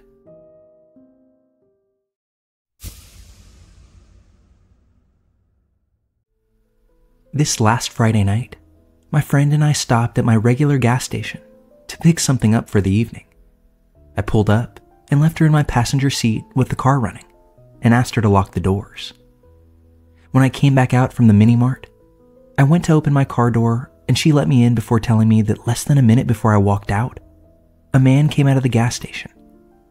My driver's side was facing away from the gas station, and he walked up behind my car, between the gas pump and my side, and tried to open the rear driver's side door.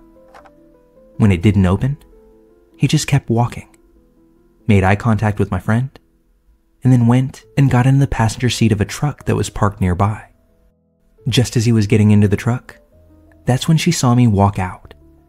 Now, it's worth mentioning that the city that I live in is the top sex trafficking city in our state, and our state is the 9th largest sex trafficking state in the entire US. At this point, I'm already pulling out of the gas station and getting the hell away from these people, whoever they are. When I stop to turn right out of the gas station, my friend yells at me, "Holy shit, they're following us." I'm not having this, so I whip a right turn and head for the highway connection. They're still behind us, so I end up pulling some Fast and Furious type driving to put as much distance and as many vehicles between us and them as possible, all the while telling my friend to find us the nearest police station. When she puts my phone up on the stand in front of me, I look at where we're going and decide to take a longer way that doesn't make sense to take if you're going to the area we're about to go to. Well, they continue to follow us, which removes all doubt in my mind that what we're experiencing is just coincidence. Finally, we merge onto the major highway and get some distance between us, but they're driving recklessly, doing their best to keep up behind us. That's when I cut in front of a line of speeding cars, and we're able to lose them until we get to the police station. We ended up sitting in the police station parking lot for a while, just digesting what had happened, before checking the exterior of my car for anything they might have put on it. We then take another roundabout way to go back to my house, where we'll pass the gas station again, but where it gives us enough time to notice if anyone were following us once more. I know now that this wasn't the smartest idea, but whatever. As we pass the gas station, we see that the same truck is parked in the parking lot of the shopping center behind the gas station, facing the road that we had taken the last time we pulled out. I ended up going to a church near my house to avoid going straight home. That's where we called 911 from and filled in the operator on everything. Since then, we've heard nothing back. Not that I expected to. And I've been anxious every time I leave my house, especially after dark. It's almost like I have this weird feeling that I'm being watched, even though I know it's in my head. Or at least I think it is. Update. I went into the local police department today and filed a report. At the time of this encounter, there were a few reasons that prevented us from going into the police station, unless it was 100% necessary. Many of you mentioned in the comments that I should have immediately gone in with the plate numbers, and it was stupid not to, but we didn't have them. My state only requires rear-facing plates, and since they were never in front of us, we never had the opportunity to get the numbers. Additionally, the only description we had was a blue work truck with orange lights on top and a ladder in the back, as well as the fact that the two people were Hispanic males, one short and one tall. But with the lack of any real description, that wasn't going to help with much of anything at the time, especially considering that if they were traffickers and saw us go to the police station, we doubted they'd be in that vehicle in the area for too much longer. Update number 2. It hasn't ended. Ever since this incident, both myself and my friend have had an encounter with the same vehicle, although it was different from the one that night. After work, around 8:30 p.m., a car pulled up directly next to mine in a completely empty parking lot. They didn't get out or try to talk to me or do anything else. They just sat. After a minute or two, I freaked out and went to leave. But just as soon as I started backing out of the spot, that's when they turned their lights back on and attempted to follow me. Luckily, I was able to lose them by running through a red light. The next night, my friend from that evening was on her way to her client's house when she noticed that she was being followed. She thought she was just being paranoid, but when she pulled into her client's driveway, the vehicle that followed her blocked her in, and again, just sat there, like they did to me. After a few minutes, another vehicle pulled up and did the same thing across the road from her. when finally, after another few minutes, both vehicles in question pulled off. She told me about this a few nights back, and we ended up deciding to send each other Google screenshots of what the vehicle looked like. We even sent them simultaneously to avoid any confirmation bias. When the images came through, it was obvious that we took images from Google of almost the exact same car. Hers even looked more like the car that followed me than my picture did. The only way they could have known where she lived or what she drives is if they, A, followed her car from my house one of the times she visited since then, or B, they followed me to her house and have been watching her there. I think it's appropriate to say that we have one or more stalkers, most likely a group. I'm not quite sure what we do from here, but please wish us luck.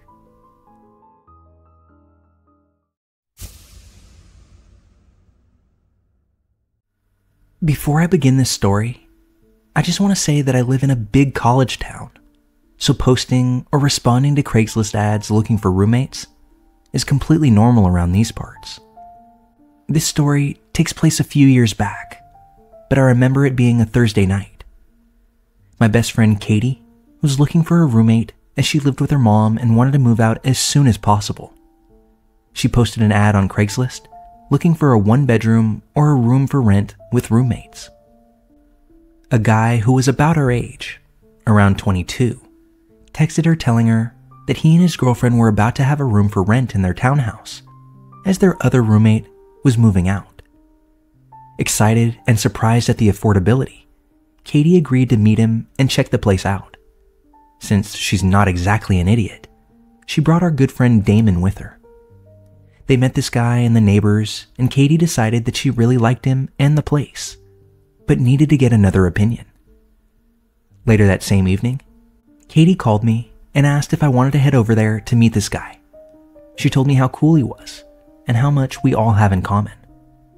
I agreed.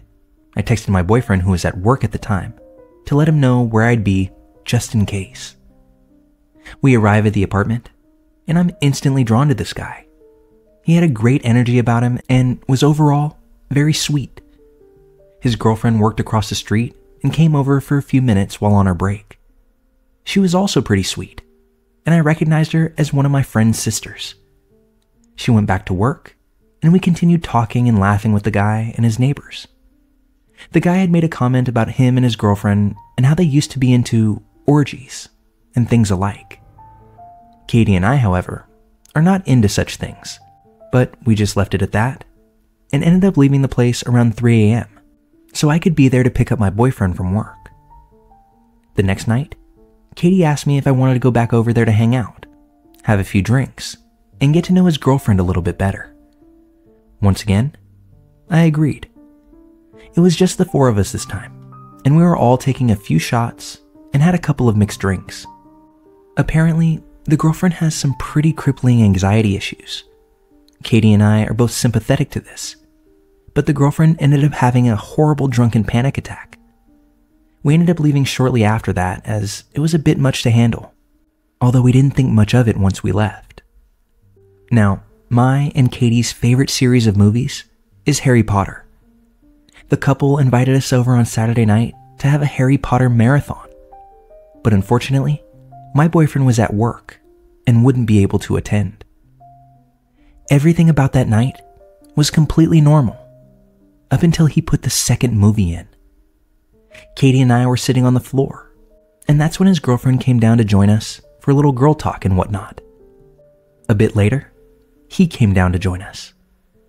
Everything was normal for all of 10 seconds when he decided to lay across all three of us. He began trying to grope Katie, and the girlfriend started groping at me.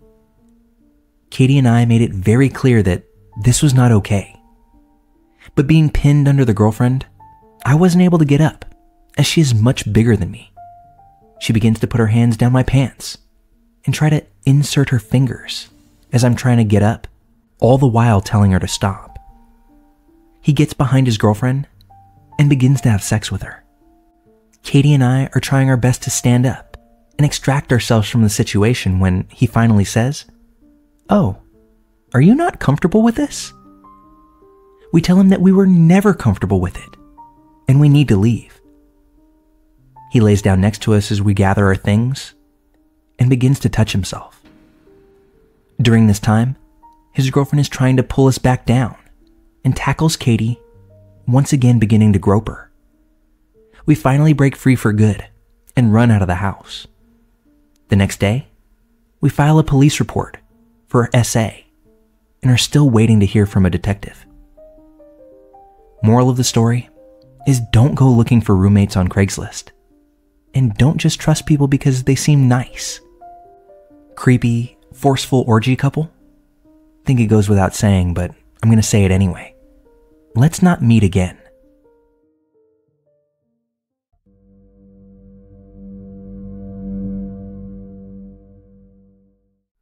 My name is Julie, and this is my story. My fiance and I threw a dinner party one time to celebrate his mom completing chemo. I hired a caterer, as we were expecting 25 friends and family or so, and it was more than the kitchenette of our single-story ranch-style house could handle. We'd also only just moved in, so I didn't have a lot of the cooking staples. The caterer said he'd bring everything 75% done, but would need to finish off some dishes in our kitchen. I told him that was fine, so long as he was finished by 5 o'clock, because the kitchen is centrally located, and we'd prefer everyone be finished before the guests arrived, due to the intimate nature of the occasion. The caterer said that this would be fine. He arrives as scheduled at 12 o'clock p.m. We gave him until 5 o'clock, and the guests aren't even to arrive until 6 o'clock, so it's plenty of time. This man smelled of literal dog shit, but his accent sounded European, so I thought that maybe he just didn't believe in deodorant. It was more than a sweat smell though. It smelled like a sun-baked diaper, and that made me uneasy because he was going to be preparing food. I just made sure he washed his hands and then left him to his own devices, worrying that maybe I was being too presumptuous. Throughout the entire process, he keeps pulling me aside to ask me questions and have me taste things.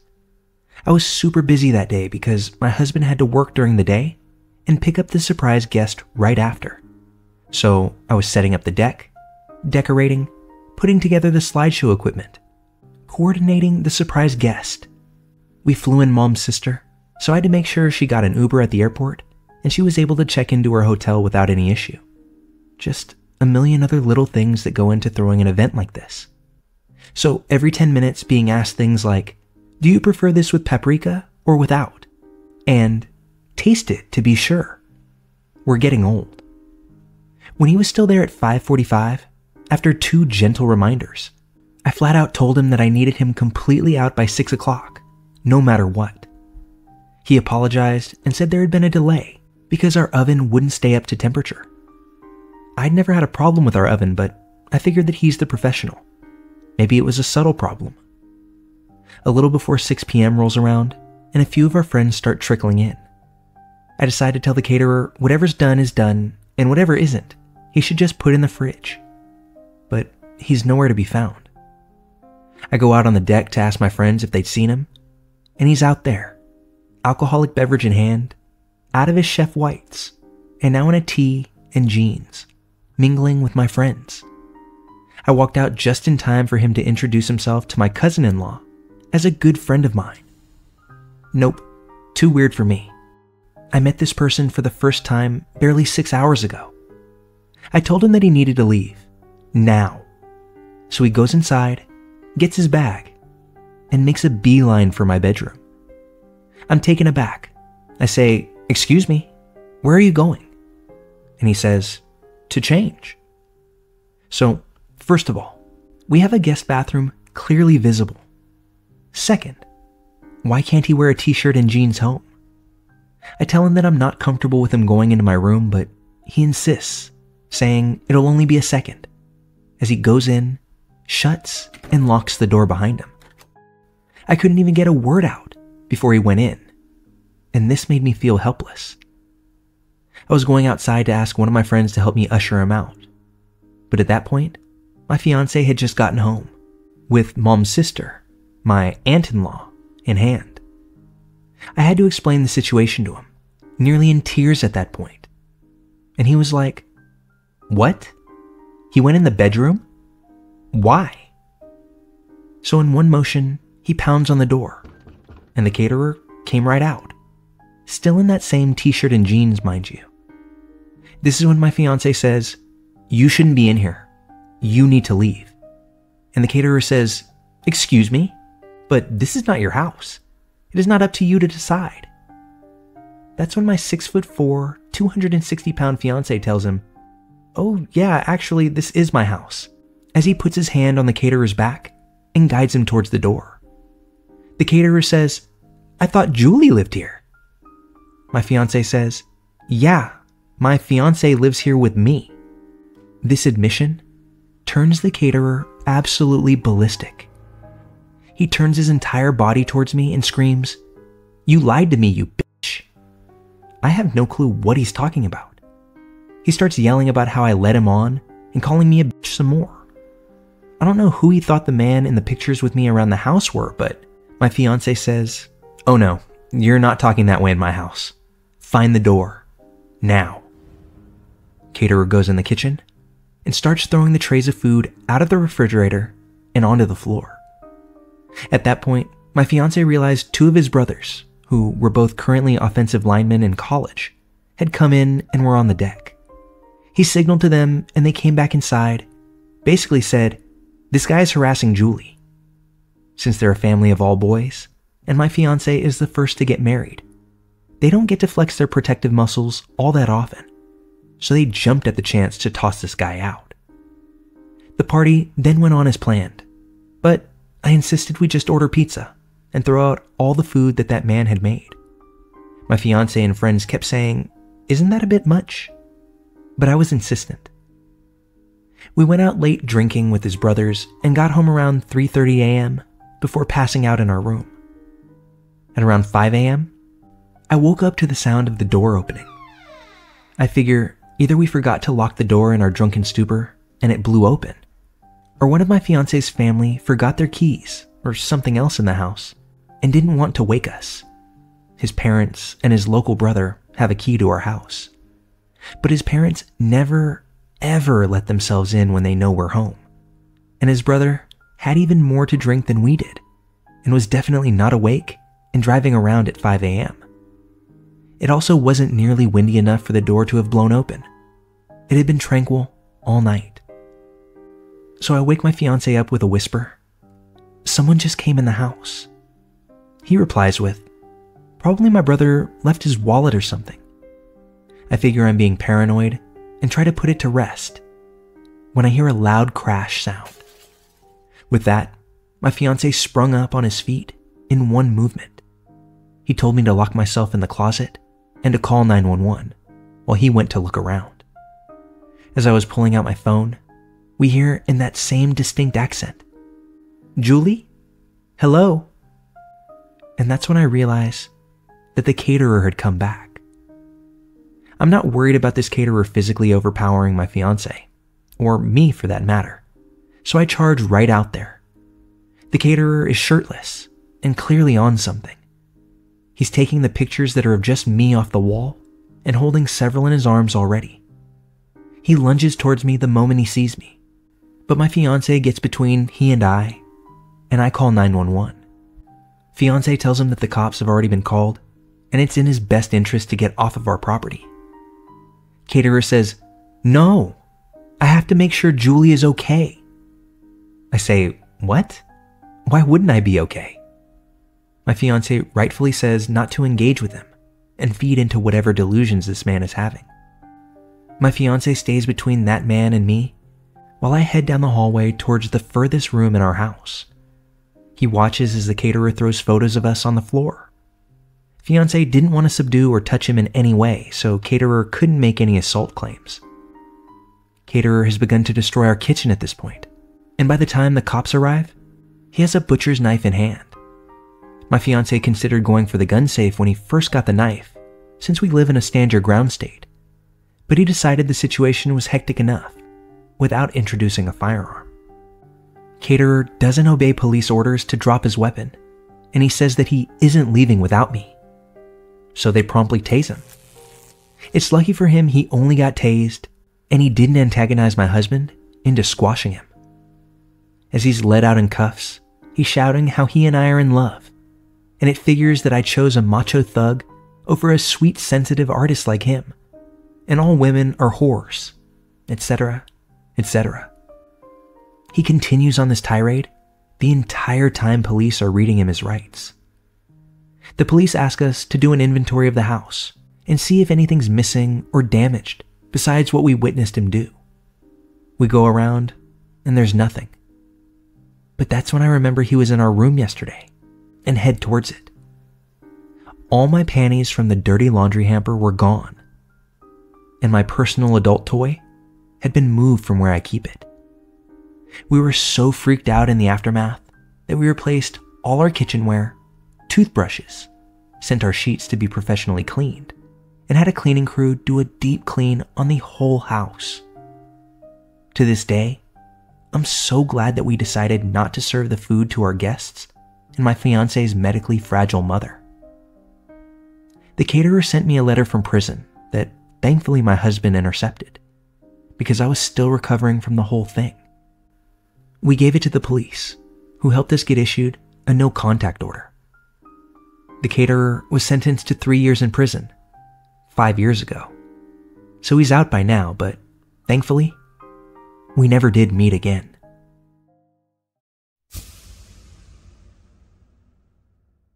This happened to me about a decade ago, when I was 19. At the time, I rented an apartment in a West Side neighborhood of Chicago with my sister, who was a year older than me. We both worked hospitality jobs in the city, and we both had pretty robust social lives, so it was fairly typical for one or both of us to get home at weird hours, or to even be out all night. I'd take the pink line to and from work. At this point in my life, I was pretty used to being catcalled walking down the street. I'd been flashed on public transportation a few times. Men would bump into me from behind on packed trains. Basically, the usual amount of sexual harassment for a young woman living in the city. Not much fazed me. Of course, it was uncomfortable, but I was never truly terrified. Until one night. This particular evening, I was coming home from work well after midnight. The train car I was in had been empty for most of the ride. One stop before mine, a man gets on and sits down in my car. Reflexively, I looked up at this new passenger who entered the car. We made eye contact, and immediately, I felt the hair stand up on the back of my neck. I knew I'd made a mistake, that this might be interpreted as some sort of invitation. I quickly looked away, but felt him watching me as the train pulled away from the station. Since my stop was only one away, I decided to wait until the last second to stand up and exit the car, just in case this guy tried to follow me. Well, he did. He hung back about 30 feet at first, but I felt the gap between us closing, and his footsteps were getting louder. That's when I hear him trying to catch my attention, saying, "Hey." He catches up to me and starts speaking to me like any other man trying to chat me up would. I still couldn't quite shake the feeling of genuine fear I'd had since first locking eyes with him in the train car. He asked me where I'm headed, and I told him that I was going home. He asked if there was anyone waiting up for me this late. I told him my boyfriend was, when, in reality, I knew my sister was working a night shift, and I was going home to an empty apartment. That's when he pulls his shirt to the side, exposing a gun in his waistband. In a joking tone, he said he'd fight my boyfriend for me. I laughed along, nervously, but just kept walking. We were walking down Cermak, which is a pretty busy street, even that late at night. I knew I couldn't let him follow me to my apartment, so when I came to the cross street where I should have turned, I just kept going straight. Eventually, I had walked far enough that I passed the stop where he had originally got on the train. He walked alongside me for a while, then dropped back and followed me for a while more, before eventually stopping. I thought I would be relieved once I'd shaken him, but as soon as I couldn't see him anymore, my fear only heightened. I still had to double back to my apartment somehow, and the trains had stopped running at 2 a.m. I figured that he knew I'd walked too far and would have to turn around. So I thought it was possible he was posted up somewhere on Cermak, just waiting for me. I turned off and walked a few blocks north, and then started my 1-mile walk back west toward my apartment.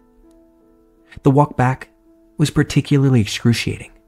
Since I was now off the main road, it was much darker, and there was absolutely nobody around. I kept telling myself I had to get home safe for my sister, because she'd never be able to live with herself if something happened to me.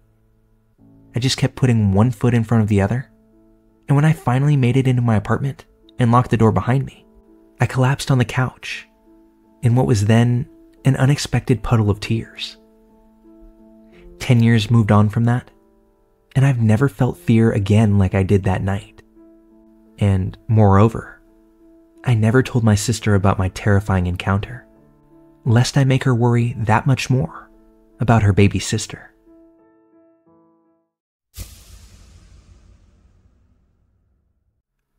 Posting this here for thoughts and opinions because I don't know if it should be reported or if I'm just an overreactor. My husband was at a busy market for a work event. After several hours of glad-handing clients and schmoozing, he went to the restroom. As he walks in, he notices a man that looks as if he's about to exit the bathroom. But as my husband walks by, the man reaches out and touches him as he passed. My husband thought maybe he was reaching for a paper towel or something, and thought nothing of it. Now, the layout of this bathroom, there are some sinks right when you walk in, then a wall, followed by the urinals.